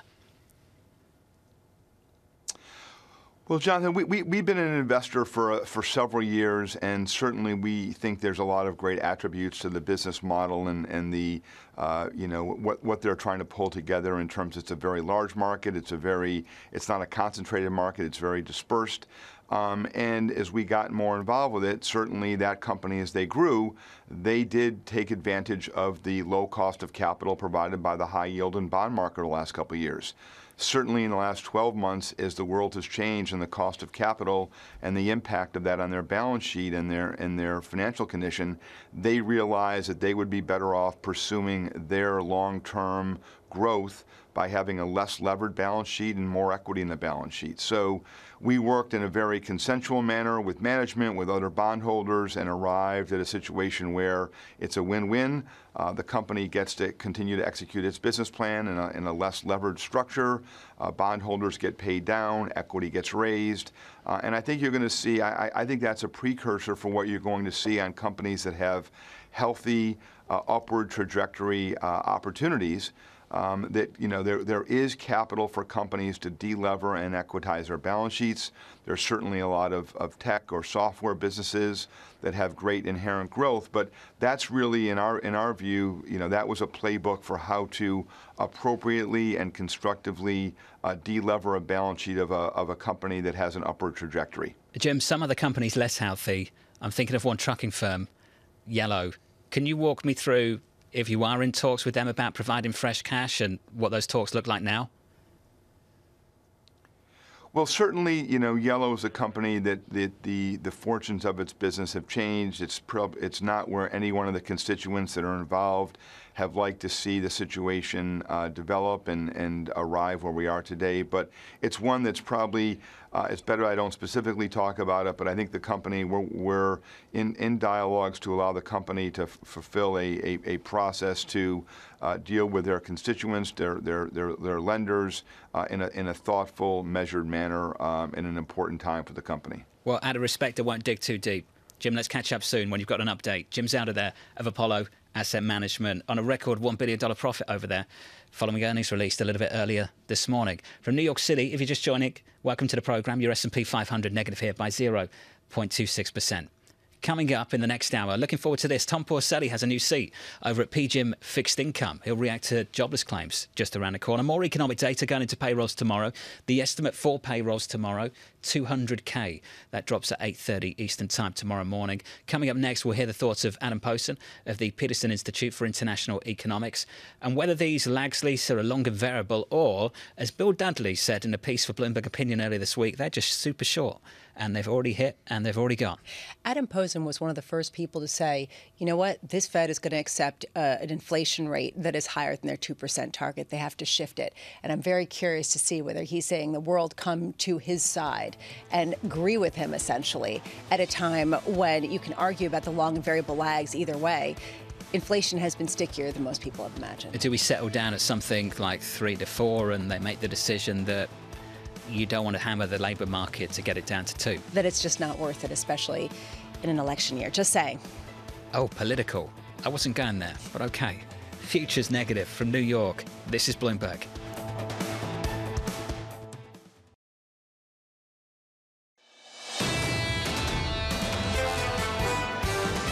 plus is the second highest rating we have. It's not a low rating. It's not, it's still a very high rating. It just we're just saying that we do not think that the underlying fiscal story and the governance is compatible with AAA anymore. Richard Francis standing by his call, the Fitch co-head of America's sovereign ratings, cutting America from AAA to AA. Some controversy, politically speaking, down in Washington, D.C. around that. For a lot of other people, they just shrugged their shoulders. But we did have a move in the bond market in the last couple of days.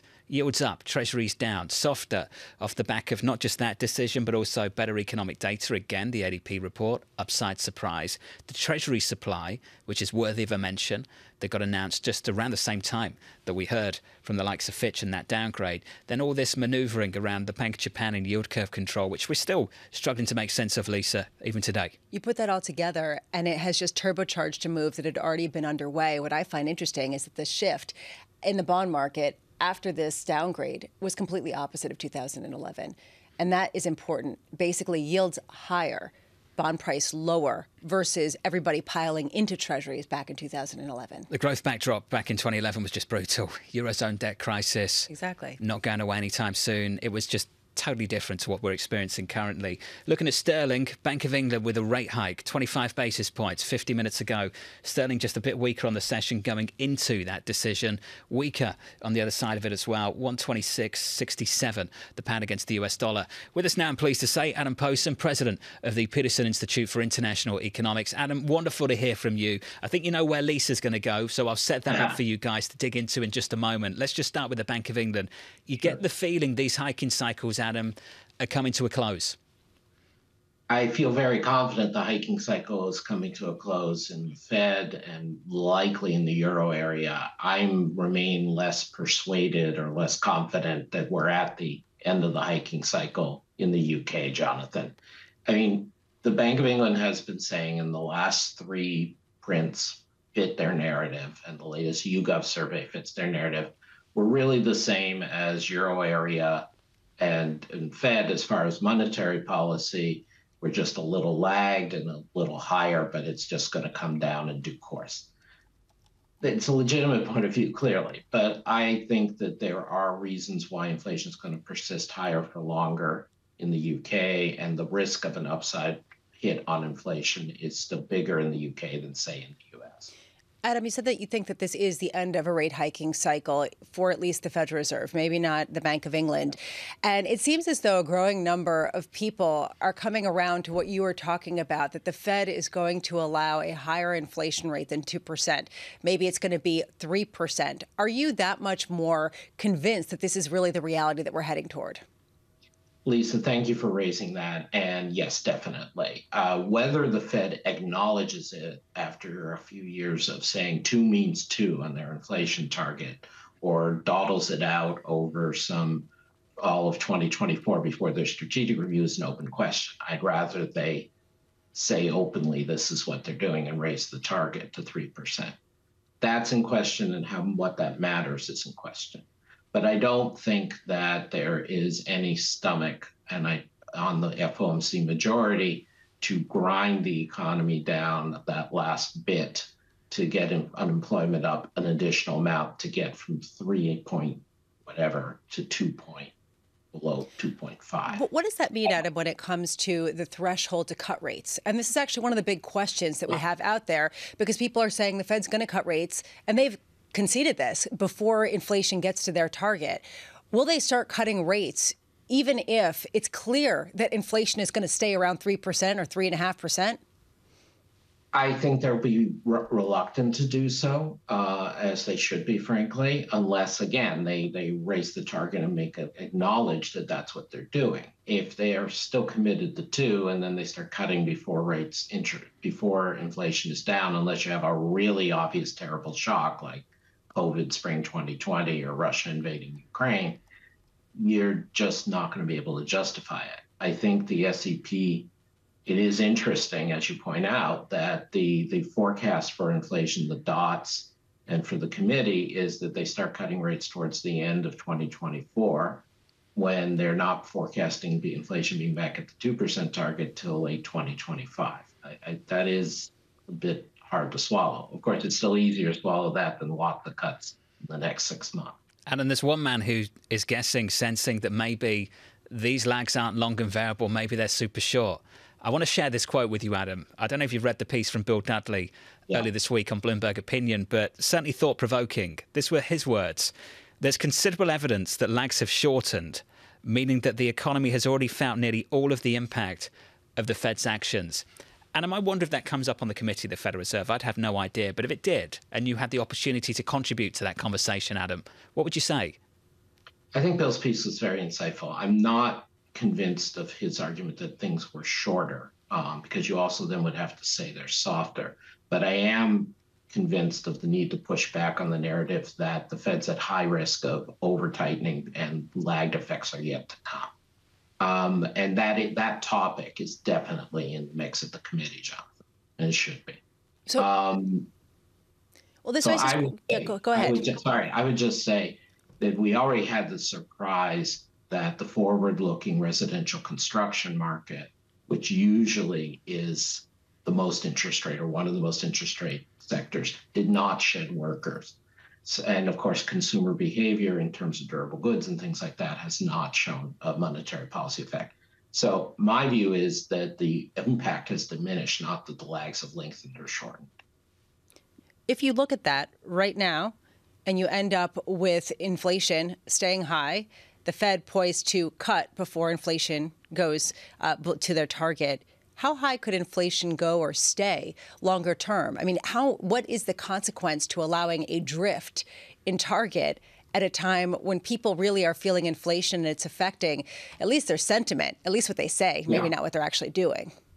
A fair enough point. And this is why a lot of people, including people like Frederick Mishkin, formerly of New York Fed, who was co-author with Bernanke, Laubach, and me on the inflation targeting book, are opposed to raising the target. I believe Rich Clarida, the former vice chair, is also opposed to raising the target. I do think, though, the reason to raise the target is we're looking at a much more inflationary period, not just over the next year, but going forward.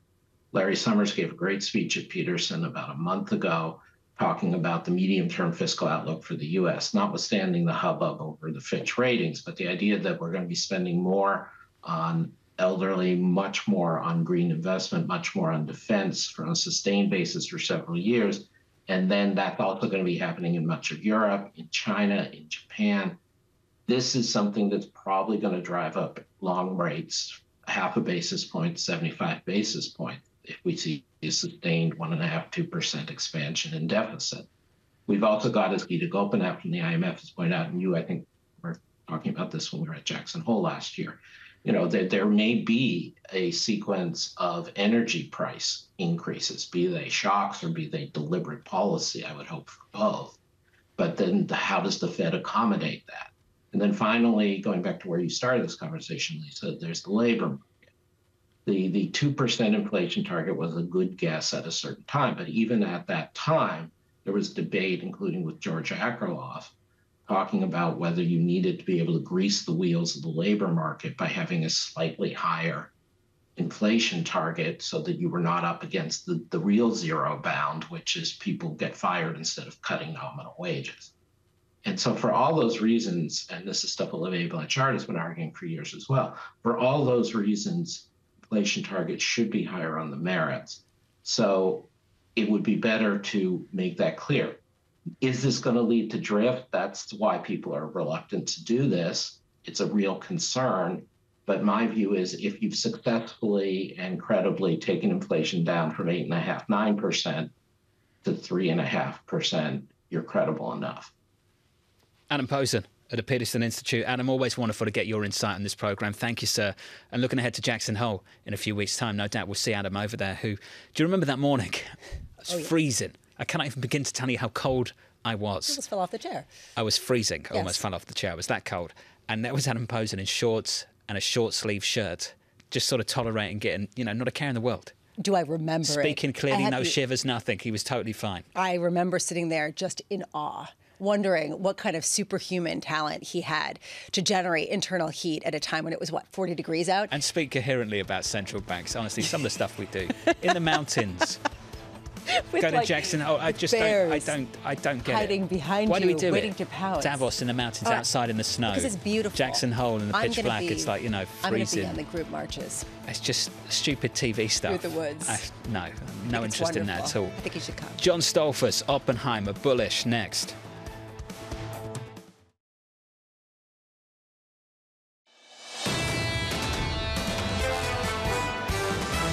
We know the fiscal trends in the U.S. have been bad and will continue to be bad. The trend in yield is up right now. It seems to me the warning sign here is there's a lot of public debt coming, and you don't really need to chase it. When you look to earnings, it's sort of exuberance all around. I think the policies are in place.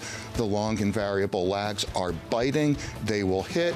This is Bloomberg Surveillance with Tom Keene, Jonathan Ferro, and Lisa Abramowicz. Well, it wasn't boring, that's for sure. The start of August, live from New York City this morning. Good morning for our audience worldwide. This is Bloomberg Surveillance on TV and radio alongside Lisa Abramowicz. I'm Jonathan Ferro. TK out today, he's missed. Hopefully he's going to be back for Jobs Day tomorrow morning. Jobs Day just around the corner, 8:30 Eastern Time tomorrow morning. The estimate at the moment, 200,000. And Lisa, after the close later, earnings from Apple and Amazon, and we've hardly talked about it through this morning so far. And I joked that nobody cares about it anymore, and everyone's like, that's ridiculous. Everyone cares about it. But at this point, where does it fit into all of these split narratives that are driving bond yields higher and causing a bit of weakness in some of the areas that have been most bid up so far this year? 10-year yields up every single day so far this week, Monday, Tuesday, Wednesday, Thursday. Pick your poison. We've gone through the long list, right? I've forgotten how many things are on it. Better data, ADP, downgrade from Fitch, extra supply coming out of the Treasury, Bank Japan looking dazed and confused coming into the market, staggering one day, out the next, back in the following day. And then you've got yields up and everyone just sitting there and making up their own stories about what's happening in the bond market, what it means for equities. That's kind of the last 24 hours, right? I absolutely love your descriptions of the Bank of Japan. Operation Ostrich and dazed and confused. These are your descriptions of the Bank of Japan. I've been so critical, I know. But in all Given honesty, what they're doing. when I speak about them seriously, I do think that they view the inflation lift of the last couple of years very differently to the Federal Reserve, the Bank of England, the ECB. They don't see it as a problem per se. They see it as a once-in-a-generation opportunity to reset inflation expectations higher. I just think we've got to the point with their monetary policy where the easing has become unsustainable and people think it's been that way for a long, long time. The question we've got to ask ourselves, and you asked this question too in the last week, is the Bank of Japan just tweaking policy to stay dovish for longer? Or is this truly a baby step towards being tighter and raising interest rates? I don't know. Based on early moves, the one thing I think we can say with some confidence, just a slight degree of confidence, is they're uncomfortable with the pace of the move in the JGB market so far. Regardless of exactly what their goal is, the fact that one of the ballasts of the Treasury market is now in flux just raises yet another question mark. If you think about it, who are the buyers going to be going forward for a U.S. debt load that increases? And the Treasury Department is planning to increase the auction sizes going forward at a time when the interest expenses are also increasing. You put this question about Japanese buyers and the question about whether they'll continue to want to come into treasuries if they get yield at home. You raise questions about China ownership, which has been falling off a cliff just from that level. You talk about the potential for inflation. All of a sudden, you have a toxic brew that could potentially shift yields a bit higher. TK would love this. I know. I did that for him. I'm sure. If you're listening, Tom, I'm sorry. I can't do anything about it. Your equity market on the S&P 500, negative by 0.3%. A tough lighter, just a touch lighter, negative here, down by 13, 14 points on the S&P. In the bond market, yields are higher by 5 basis points, 412.83. We've wanted to do this conversation all week. It's great to have him with us in the building in New York. It's John Stolfus, Chief Investment Strategist over at Oppenheimer. John, good morning to you. Good morning. So nice to be here in studio. It's great to have you back, buddy. Oh. Excited to see you. Price target, 4,900 on the S&P. I want to give you some credit first because the original 4,400 price target was done year-end last year, right? Yes, sir. Looking out. So December you were bullish. 12th, in fact. You were bullish and you were right to be. Now you're even more bullish. Yeah. Tell me why you're even more bullish now.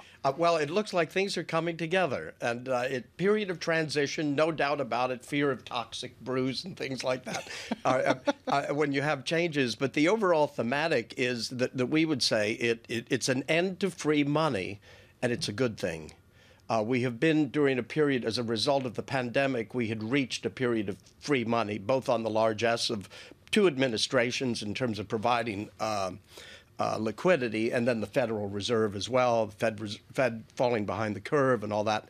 But the good news is the economy is showing remarkable strength. If we look at the GDP, based on all that's happening, corporates are navigating through a transitional period remarkably well, with quite a few sectors still showing good growth. And then on top of it, the consumer and jobs are remaining remarkably resilient. So with the resilience that we see and this transition, and when we say it's a good thing, free money is not a good thing. If money costs enough so that corporations have to pay for the privilege of borrowing money, and bond buyers get something back, CD buyers get something back. This is a healthy environment. It's bad for memes. It's bad for cryptocurrencies, we would think, ultimately. We also think it's bad for highly leveraged players, and they will bemoan what's going on. And you'll hear from them all the time what a bad thing it is, but it's a good thing. We've heard it, John. Okay. Oh, yes, so far. I know. So let's go through some earnings later. Sure. Apple and Amazon. Yep. Let's go through some weightings. Apple on the S&P 500, more than 7.5% of the S&P. Amazon about 3%. So we're getting 10% of the S&P later, about 17% of the Nasdaq 100. You say the move in yields higher is a good thing. We know year to date, a lot of this move has been multiple expansion. Yes. What's the relationship between what's developing in the bond market and the kind of multiples we should be putting on some of these names? Well, I think the fact that the multiples, are up there. They're still not up to nearly 24 times, I think, that we hit in 2020. On the forward multiple of the average 5-year multiple of the S&P 500. I think it was 2020 when it hit 23.9 or something. We're around 20 right now. This is going to happen at a period like this because the market is looking forward the next 6 months from here. And we think expectations are that we're going to see continued resilience in earnings. A lot of that comes in from the utilization of cost cutting through additional technology, and it's not the dream AI that's still up ahead. It's the AI that we have today. It's the robotics, and a willingness to move towards it by many corporations, and the need for it. So we think the other thing on multiples is when you look at the landscape, you've got concerns about Social Security. And where are people going to put their money? It should be likely, depending upon their needs and objectives and tolerances to risk, the old disclaimer, is they're going to have to take a look at equities for their intermediate to long-term returns. Fixed income is a great diversifier, and now with the yields that we're seeing, this is healthy, we think. But equities traditionally have been the place where you get your gains, not to prepare for retirement, at retirement, and during a retirement where one may live longer than one ever expected that one would live. This is a great longer-term case for equities. In the short term, to get to a new record at a time when there are a lot of people decrying the higher yields, and you can say that whatever the motivations are, yes, maybe they are just simply leveraged and they're talking their own book, shocker.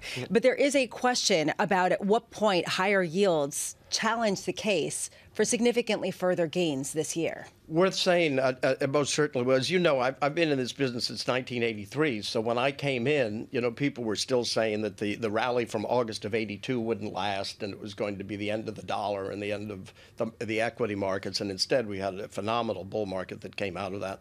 At that time, yields were much higher than they were on a nominal basis. Inflation was higher as well.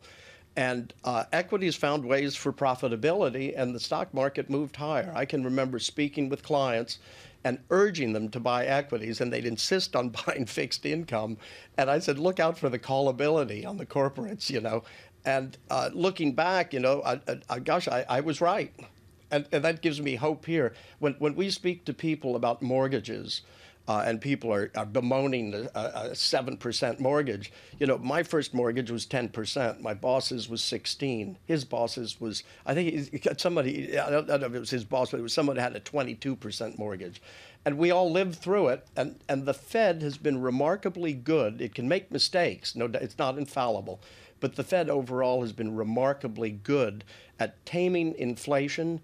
And also, during that period, we had deflation or disinflation that came up. It's remarkably good overall over the long term if the leadership is good.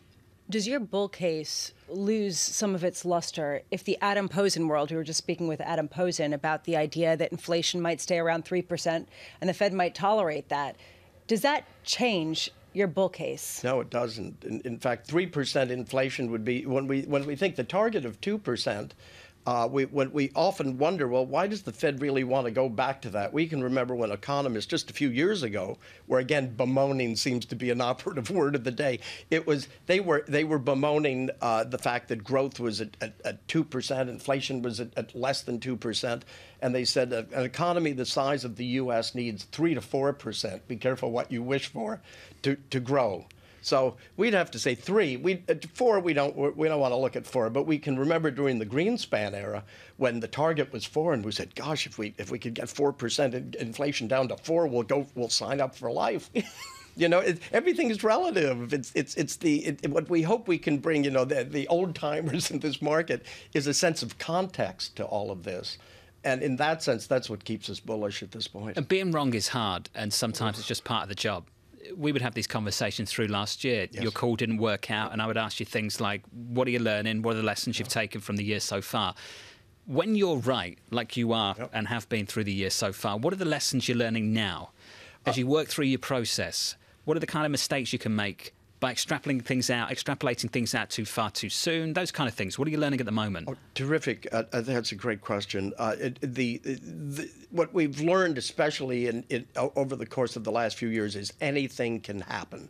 Anything that can happen that can create a catalyst for bears and skeptics to take profits without FOMO, okay, during a period like this where you've got a secular bull likely driven by technology that can benefit all 11 sectors, okay, that's the underlying theme. But you have to be careful. So you need to be diversified across market capitalizations. You want quality. You want to have representation in fixed income at the short end of the curve for an equity buyer like myself. If you're a bond buyer, you can even look at laddering, or you can go up within corporates probably to the MTN range, and tax-frees look good, okay? But it would be one that it certainly is. Diversification remains key. Patience and right-sized expectations, because these markets are highly prone to rotation and rebalancing because of the technology, the communication, both not only within the markets, but by the Federal Reserve itself. What a journey, John. Hey, last couple of years have been nuts. John Stolfus there of Oppenheimer. John, thank you. Thanks for being with us, and it's good to see you in person in a studio. 4,900 price target on the S&P 500. Credit where it's due, at a 4,400 price target in the middle of December last year, looking out 12 months to this year, and we're through that. Equity futures on the S&P 500. If you're just joining, welcome to the programme. We're negative here by 0.3%. Yields are a little bit higher again by 6 basis points. Your 10-year 4.14. Looking forward to hearing what Tom Porcelli of PGIM has got to say about this. He joins us in about 20 minutes' time. Tom has a new seat, so that's very cool. Tom's going to join us to break down what he's doing over at PGIM and what he's seeing in this labour market with jobless claims, Lisa, just around the corner. I'm very excited to speak with Tom about his new role. I also want to let you know that one viewer wrote in to let me know that there are still traders in the JGB market, and that they know some of them personally, and that it's very difficult because the banks don't want to make markets, but that some people have made a job of just simply buying things and turning around and selling them to the Bank of Japan. Right? That is basically the job. That's literally what the job is. And likewise with ETFs. Yes, correct. And then the question is, how wide are those markets? And right now, can you imagine how wide those markets are as they try to game out what levels the Bank of Japan is going to step in? I mentioned this last week. If you can, go and have a look at the size of net interest margins at Japanese banks. Compare them to the NIMs over on US banks, and think about what they could do if we started to get some rate hikes from the BOJ, which is why the Japanese equity market's been picking up. I want to know who's going to say the call, go into Japanese banks to bet that there's going to be a higher yield. Oh, we've heard it. We've heard it. People seem to like Japanese equities this year. Hearing it more and more. Maybe banks based on what we've seen, sure. Exactly. If that's your call, I don't make calls. Equities, a little bit negative from New York. This is Bloomberg.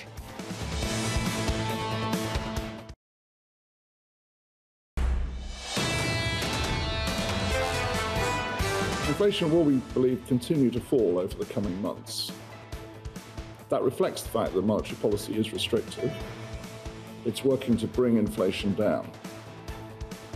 Our job is to make absolutely sure that inflation falls all the way back to the 2% target and stays low. And make it sound really boring in the process. Andrew Bailey, Bank of England governor. Hasn't that been like the mission of every single one of them over the last week? Yes. Bailey, Lagarde, Powell, just make it sound dull, dull, dull. Because they've got nothing to say. Zero. They don't know what to say. They honestly are not on a trajectory that they can spell out because they can't agree. And the Bank of England at least was transparent about that lack of agreement. Governor Bailey said this, wait for this, won't judge what the path of rates should be. It's kind of their job, isn't it? Isn't it? Well, yes, that's exactly what they're supposed to be. And then they're saying, well, data dependency, which raises the question, what's the data? And does the data matter more? And then we've gotten a couple of elements of data. And the market hasn't responded all that much. So in this new data dependency, people are not sure where to look. And so they're making up their own minds. We will act on rates based on how the data turns out. Right. Yeah, and that could have been Lagarde, that could have been Powell, but it's Bailey this morning. You heard what Adam Poston said. Maybe they're not done over the Bank of England after hiking 25 basis points about an hour and 20 minutes ago. Let's run through the price action. Sterling is negative off the back of that decision, negative by 0.5%. The pound against the US dollar, 126.51. If you are just tuning in and you want to hear about where the bond market is, I can tell you where it's trading. Yields are higher by 7 basis points on a 10-year, 4.15. Lisa, new highs for 2023 at the long end of the curve. And the move has been at the long end of the curve. To me, this is the story of the moment. How far could it go? And at what point does it really undermine risk appetite in a material way? We were just talking to John Stoltzfus, who still is making the bull case, but we hear from many other people who say it starts to really pressure things, and that's what we're seeing in the market today. Really odd moment, isn't it, down in Washington? For us anyway, we were obsessed with what was happening with the bond market, for good reason, what was happening with the downgrade. The legal issues surrounding what could be the two front runners for the presidential race next year of the president, former president, Donald Trump. And then you've got the business dealings of the president's son all mixed in elsewhere. Lisa, it's a bit of a mess down in Washington. Yeah, and the legal issues are not analogous in any way. But what we are looking at are two candidates who have a lot of hair on them, who are someone who come in with a lot of baggage, and they have haters and they have their stalwarts. And how does this come together in an incredibly unpopular election of Trump v. Biden, which nobody really wants to see? And yet that's probably what it looks like we may get. Later on this afternoon, the team of Banners of Power, Anne-Marie, Joe Matthew, Kelly Lyons, at 4 p.m. Eastern Time will be responding to the President of the United States, the former President, Donald Trump, expected to appear in a Washington federal court to face new charges, the latest this week, that he conspired to obstruct the 2020 presidential election. Joining us now is Elaine Kmark, senior fellow at Brookings and former Clinton administration official. Elaine, just walk me through what you'll be looking for later on today and in the weeks ahead. Well, later on today, I think we'll see Trump being indicted. It'll be historic, but it's also happened twice before to this same man. So that's not going to be any big deal. I think what I'm going to be looking for in the weeks to come is what happens to him in the Republican primaries. Remember that the primary system in America is unlike any other election in American politics because it is a sequence of elections. And I'll bring you back to 1984. One of the first candidates I ever worked for as a young woman was Walter Mondale. He got a whopping 49% in the Iowa caucuses. Everybody else was way behind him. But there was a young man named Gary Hart who got 17%. And Gary Hart became the winner of the next primary, New Hampshire, and went on to give Mondale a run for his money through the entire nomination system. So what happens in the nomination system is somebody emerges as the alternative.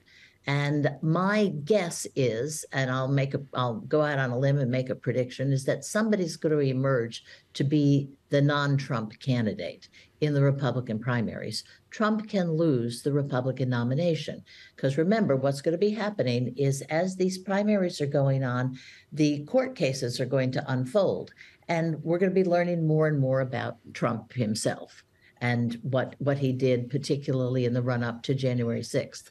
If that happens and there is another candidate that emerges, what does that do to Biden's chances of getting reelected?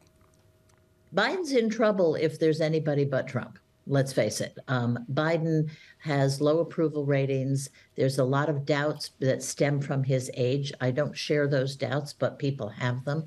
And so if we had what we're calling in Washington a normal Republican, if there was a normal Republican who would win the nomination, I think that Biden stands a chance of losing.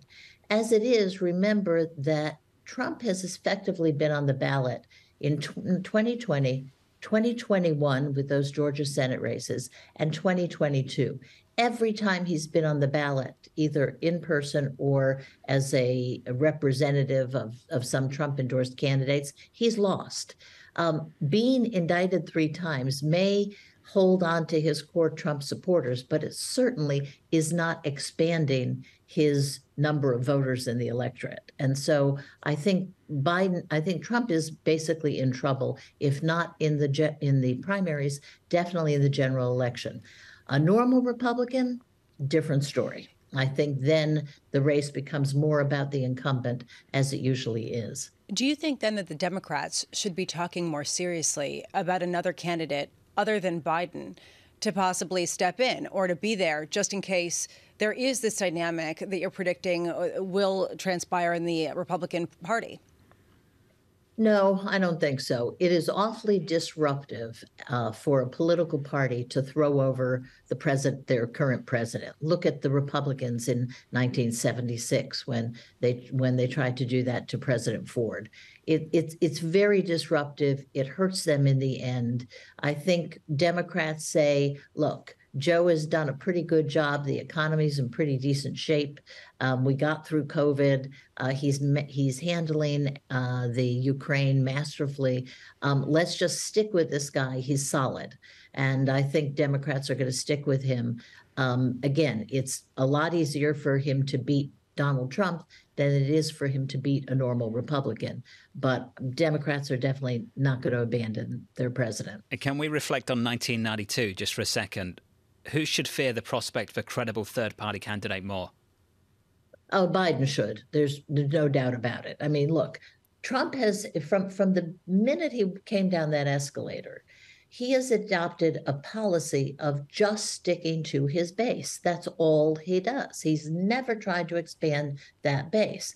That base is old. Okay, Trump voters are older than the rest of the electorate, which means, of course, that there are fewer and fewer of them with every succeeding election. So that's an old base.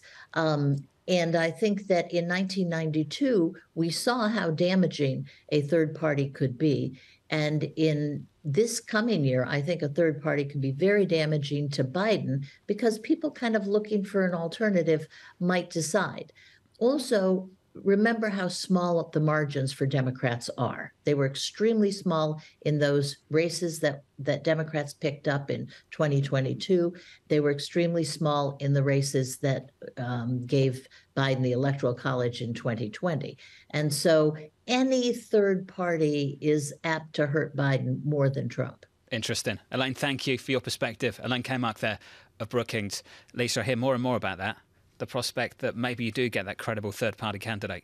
And it would probably hurt President Biden, as we were just hearing from Elaine. Depends who it is. Right. Well, but it depends who it is, and it depends who's on the other side of it, right? I mean, Precisely. That's the question, because especially if she thinks that President Biden will not be facing off with the former President Trump, then who will it be? And could it be somebody who is a bit more of a contender in more traditional ways? It's going to be a fascinating race. We're going to talk lots about it. It's going to happen. 3 weeks away, the first debate for presidential hopefuls. Will the president turn up? Some suspicion that maybe he might. So since I am sitting in this chair, the former president, I should say. So I should say, they just do it better in the UK. It's just shorter. That's sort of what he'll say. I mean, that's basically, but we've got a long time to drag this out. Future slightly negative from New York. This is Bloomberg.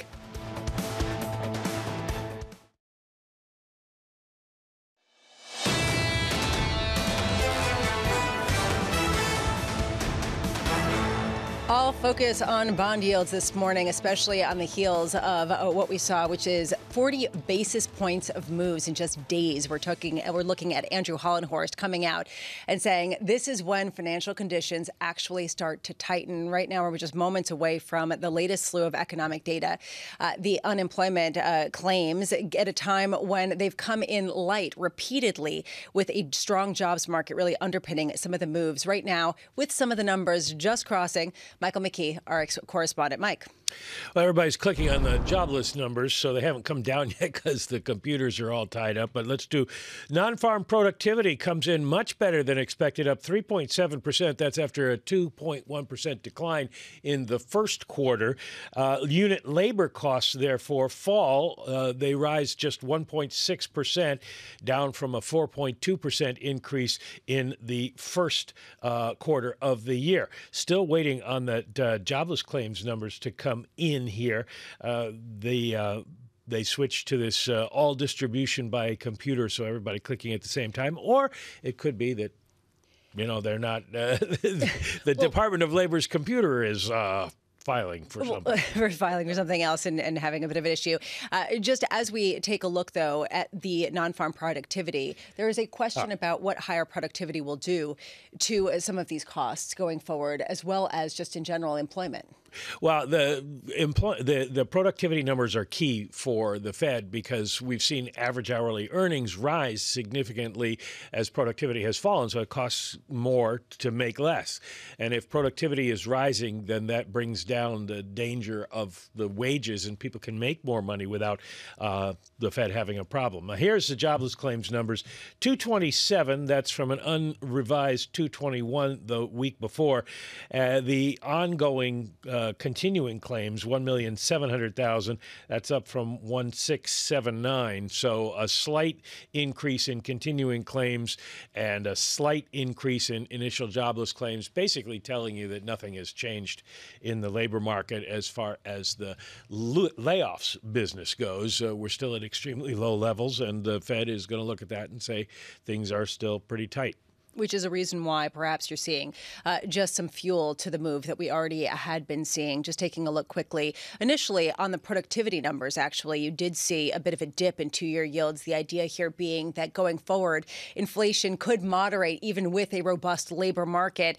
And they've retraced that a little bit. Just small moves, pretty much status quo. 30-year yields, though, I'm looking at, which we don't normally quote on a regular basis. But because of the move, still holding near session highs of nearly 4.3%, 4.26%. So this really highlighting the move that we've seen more generally. Mike, just quickly, how much in this newly data-dependent central bank world does this sort of underscore this feeling that this move in the bond market could continue, that there is sort of protracted strength that could fuel inflation, or does it not really tell us anything?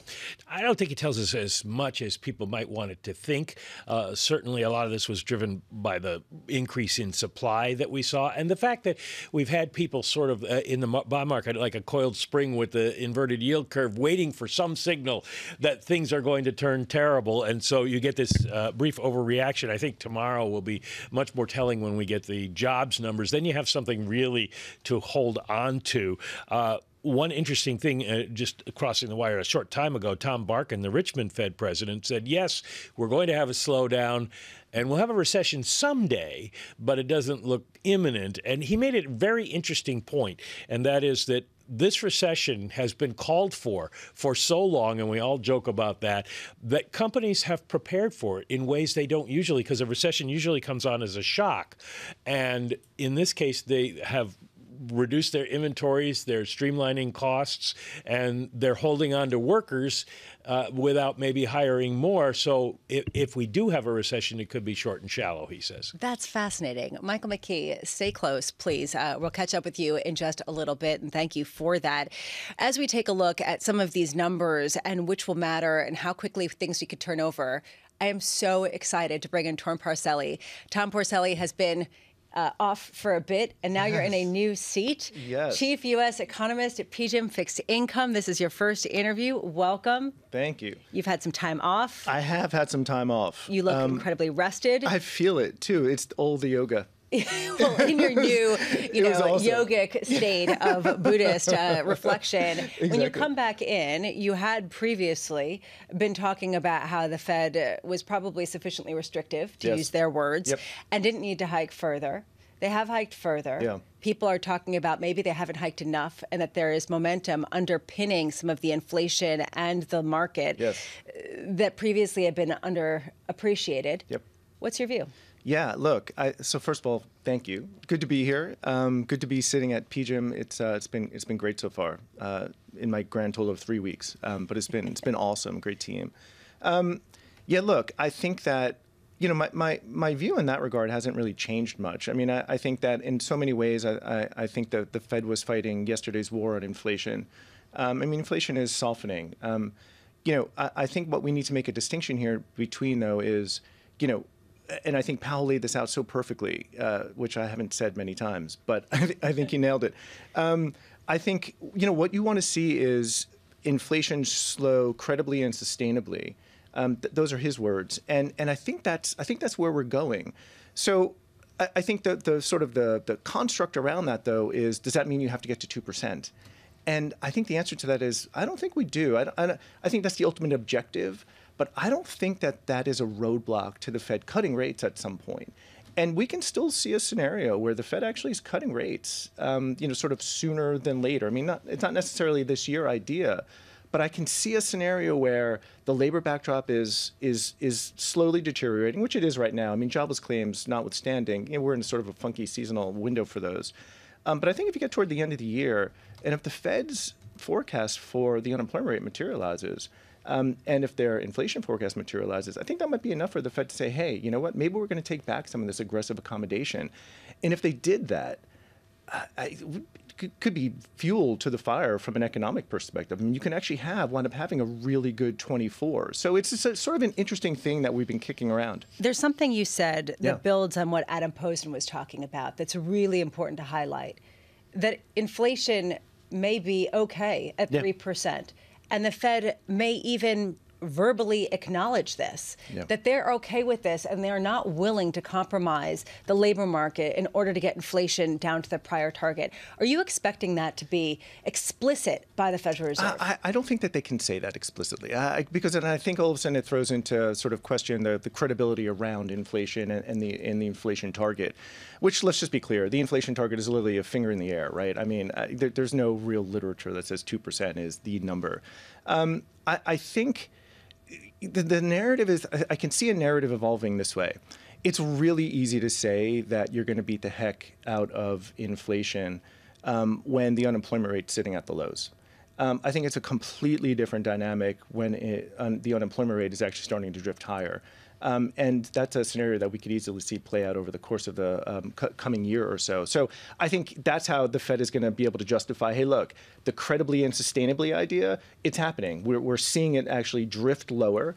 But now we have to start to worry about the other side of the mandate, the labor mandate, and we can easily start to take back some of this accommodation, some of this tightening. I think that's how the narrative can. So I don't think it has to be like this big weepy, hey, we have to cut. I think it could be, hey, we're going to cut because we want to extend the cycle. There's a larger question here about what that means about interest rate sensitivity of this economy. And whether we're in a new paradigm where there isn't necessarily the same kind of sensitivity and rates can be higher for a longer period of time. Is that kind of what you're seeing? Yeah. So it's you know, one of my prior bosses loved to tell the story about how they knew that the Fed cut rates. Right. It wasn't as simple as looking at your Bloomberg screen. I mean, you literally had to go to the Fed. You had to get one of the H reports. You had to do all this analysis, and this all happened over the course of multiple days. Why do I highlight that? Because in an age where Fed officials relentlessly have a microphone in front of them, this notion of forward guidance, I think, is very real. So I think the Fed can impact the term structure much further out. And so I think in that context, yes, I think, you know, the Dudley piece that a lot of people were talking about, I think that that's fair. I think that, you know, the economy feels the effect of this much quicker. I would add one other thing, though, that's really important. And maybe this is blunting the blow of this. You think about corporations. Corporations are sitting on a mountain of cash, and they've termed out a lot of their debt, right? So you don't have that impact right now. And I think that's really an important idea. And I think, and I'm sorry, I'll be really quick on this. I think that's an important idea because when I think about labor and the possible deterioration, thank goodness we got that productivity number, because productivity has been poor. And when you think about the hoarding idea, and Mike mentioned this, and I think this is such an important idea, I think the hoarding idea could actually come back to haunt the labor backdrop. Because if you have hoarding that's taken place as productivity is actually not performing that well, all in the context of companies' ability to pass on prices, which is now diminishing, all in the context of consumption, which is, sort of pretty soft. What do companies do to defend profit margins? They will tend to go after labor. So I think it's a really interesting idea that is not being talked about enough. And yeah, sure, I think that these companies probably have deflected some of that because they've been able to term out debt and they're sitting on a mountain of cash. I think it's an interesting idea. That is fascinating. Yeah. Going forward, as we take a look at when that recession does come to pass, everyone seems to be pushing out their expectation of that. Definitely. Have you as well? Yeah, so our call at PGIM is that we do not suffer through a recession, that it's really more of a sort of, we're calling it weakflation. It's sort of a dynamic where inflation remains north of target, but growth remains pretty sluggish. And that's what we expect over the coming year. The risk to that is what I've just highlighted. If companies actually decide, okay, margins have compressed enough, we're going to have to take it out of somewhere, that's a risk to the labor backdrop, to be sure. But I like our view that that things are probably going to hold in there and not go through the recession line. I would say one quick thing, if I can. It's interesting, this idea of recession and it not materializing. It's been interesting. One of the things that we've talked about, and again, this is a view that we have now at PGIM, is this sort of, it's almost like a mid-cycle slowdown sort of dynamic, right? Like 94, 95. And that's something we've been talking about in my prior job. And I think about that today. And for some of the recession calls out there, think about the things that were in recession, right? Consumer spending on goods was in recession. Housing was in recession. CapEx, right, was down, in 2 of the last 4 quarters. So there were a lot of segments of the economy that actually were performing really poorly. It just didn't all sort of conspire at the same time. So it's just, again, another interesting sort of angle on that idea. Whatever that's worth. Tom Porcelli, wonderful to catch up with you. Congratulations. Tom Porcelli of PGIM Fixed Income joining us here. If you're just joining the program right now, we are looking at a bit of softness following on the biggest daily decline yesterday, going back to April. S&P lower by about 0.3%. Well, Michael McKee, our economics correspondent, has been plowing through all of the data as well as the productivity numbers, which I think might be actually more interesting than the unemployment claims, frankly.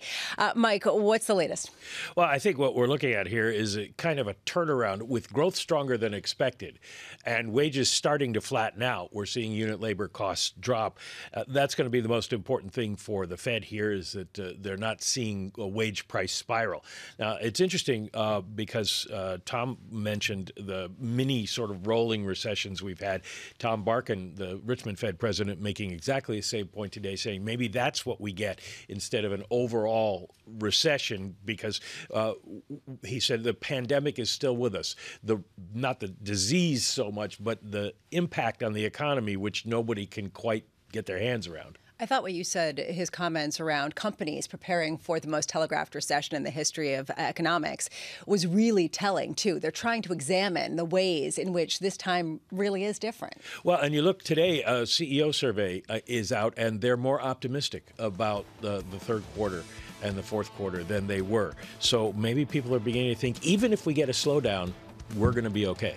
If that's the case, then there's a real question longer term about where inflation does settle out. Michael McKee, thank you. Coming up, we'll have much more, including discussion around Apple and Amazon. We haven't even been talking about them, and they're reporting earnings. They account for about 17% of the S&P, just to give you a sense of how significant they are.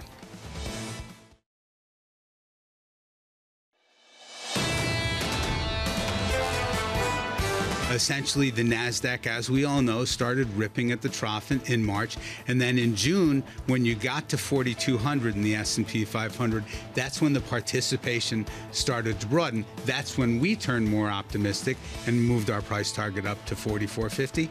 It wouldn't be a surprise. It shouldn't be a surprise if we retest that 4,200 level at some point. So potentially a little bit of bearishness, but that will be a buying opportunity. That is the tone that we're hearing throughout the day, certainly from Julian Emanuel there, Chief Equity and Quantitative Strategist at Evercore ISI. Meanwhile, in markets, we did just get the unemployment claims as well as productivity numbers. It didn't really move the dial that much, although a lot of people will be scrutinizing this for tea leaves as to what we get for the jobs figure figure that we get tomorrow. S&P futures lower by 0.3%. I am still watching very much, as was John, throughout the morning. 10-year yields 4.14%, up now at 7 basis points as people parse through the supply-demand dynamics and some of this better than expected data. We've also been getting a series of earnings, and so I do want to just run through some of the themes that we've been hearing through the lenses of some of these companies, although the stock moves are more reflective of what the companies have done year to date. Right now, what we see, TripAdvisor shares lower by 1.7%, MGM Resorts lower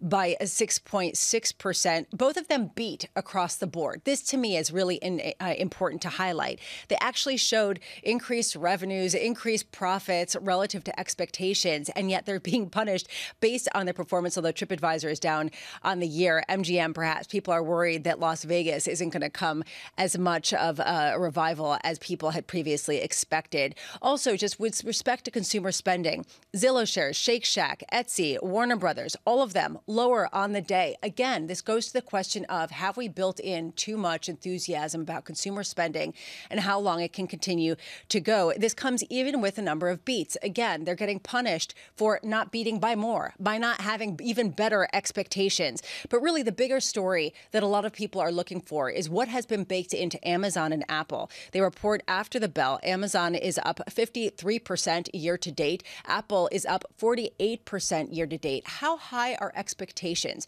How high are the desires to see something said about artificial intelligence, about demand continuing to increase? With Apple in particular, I'm curious, given Qualcomm's earnings, where they really gave disappointing projections at a time when there's a question about the recovery in the smartphone sector, as well as demand over in China. Joining us now to talk about all of what to expect and how to understand it within the spectrum of all of the earnings that we've seen is Anurag Rana, Senior Technology Analyst at Bloomberg Intelligence. Anurag, thank you so much for being with us. I want to start there.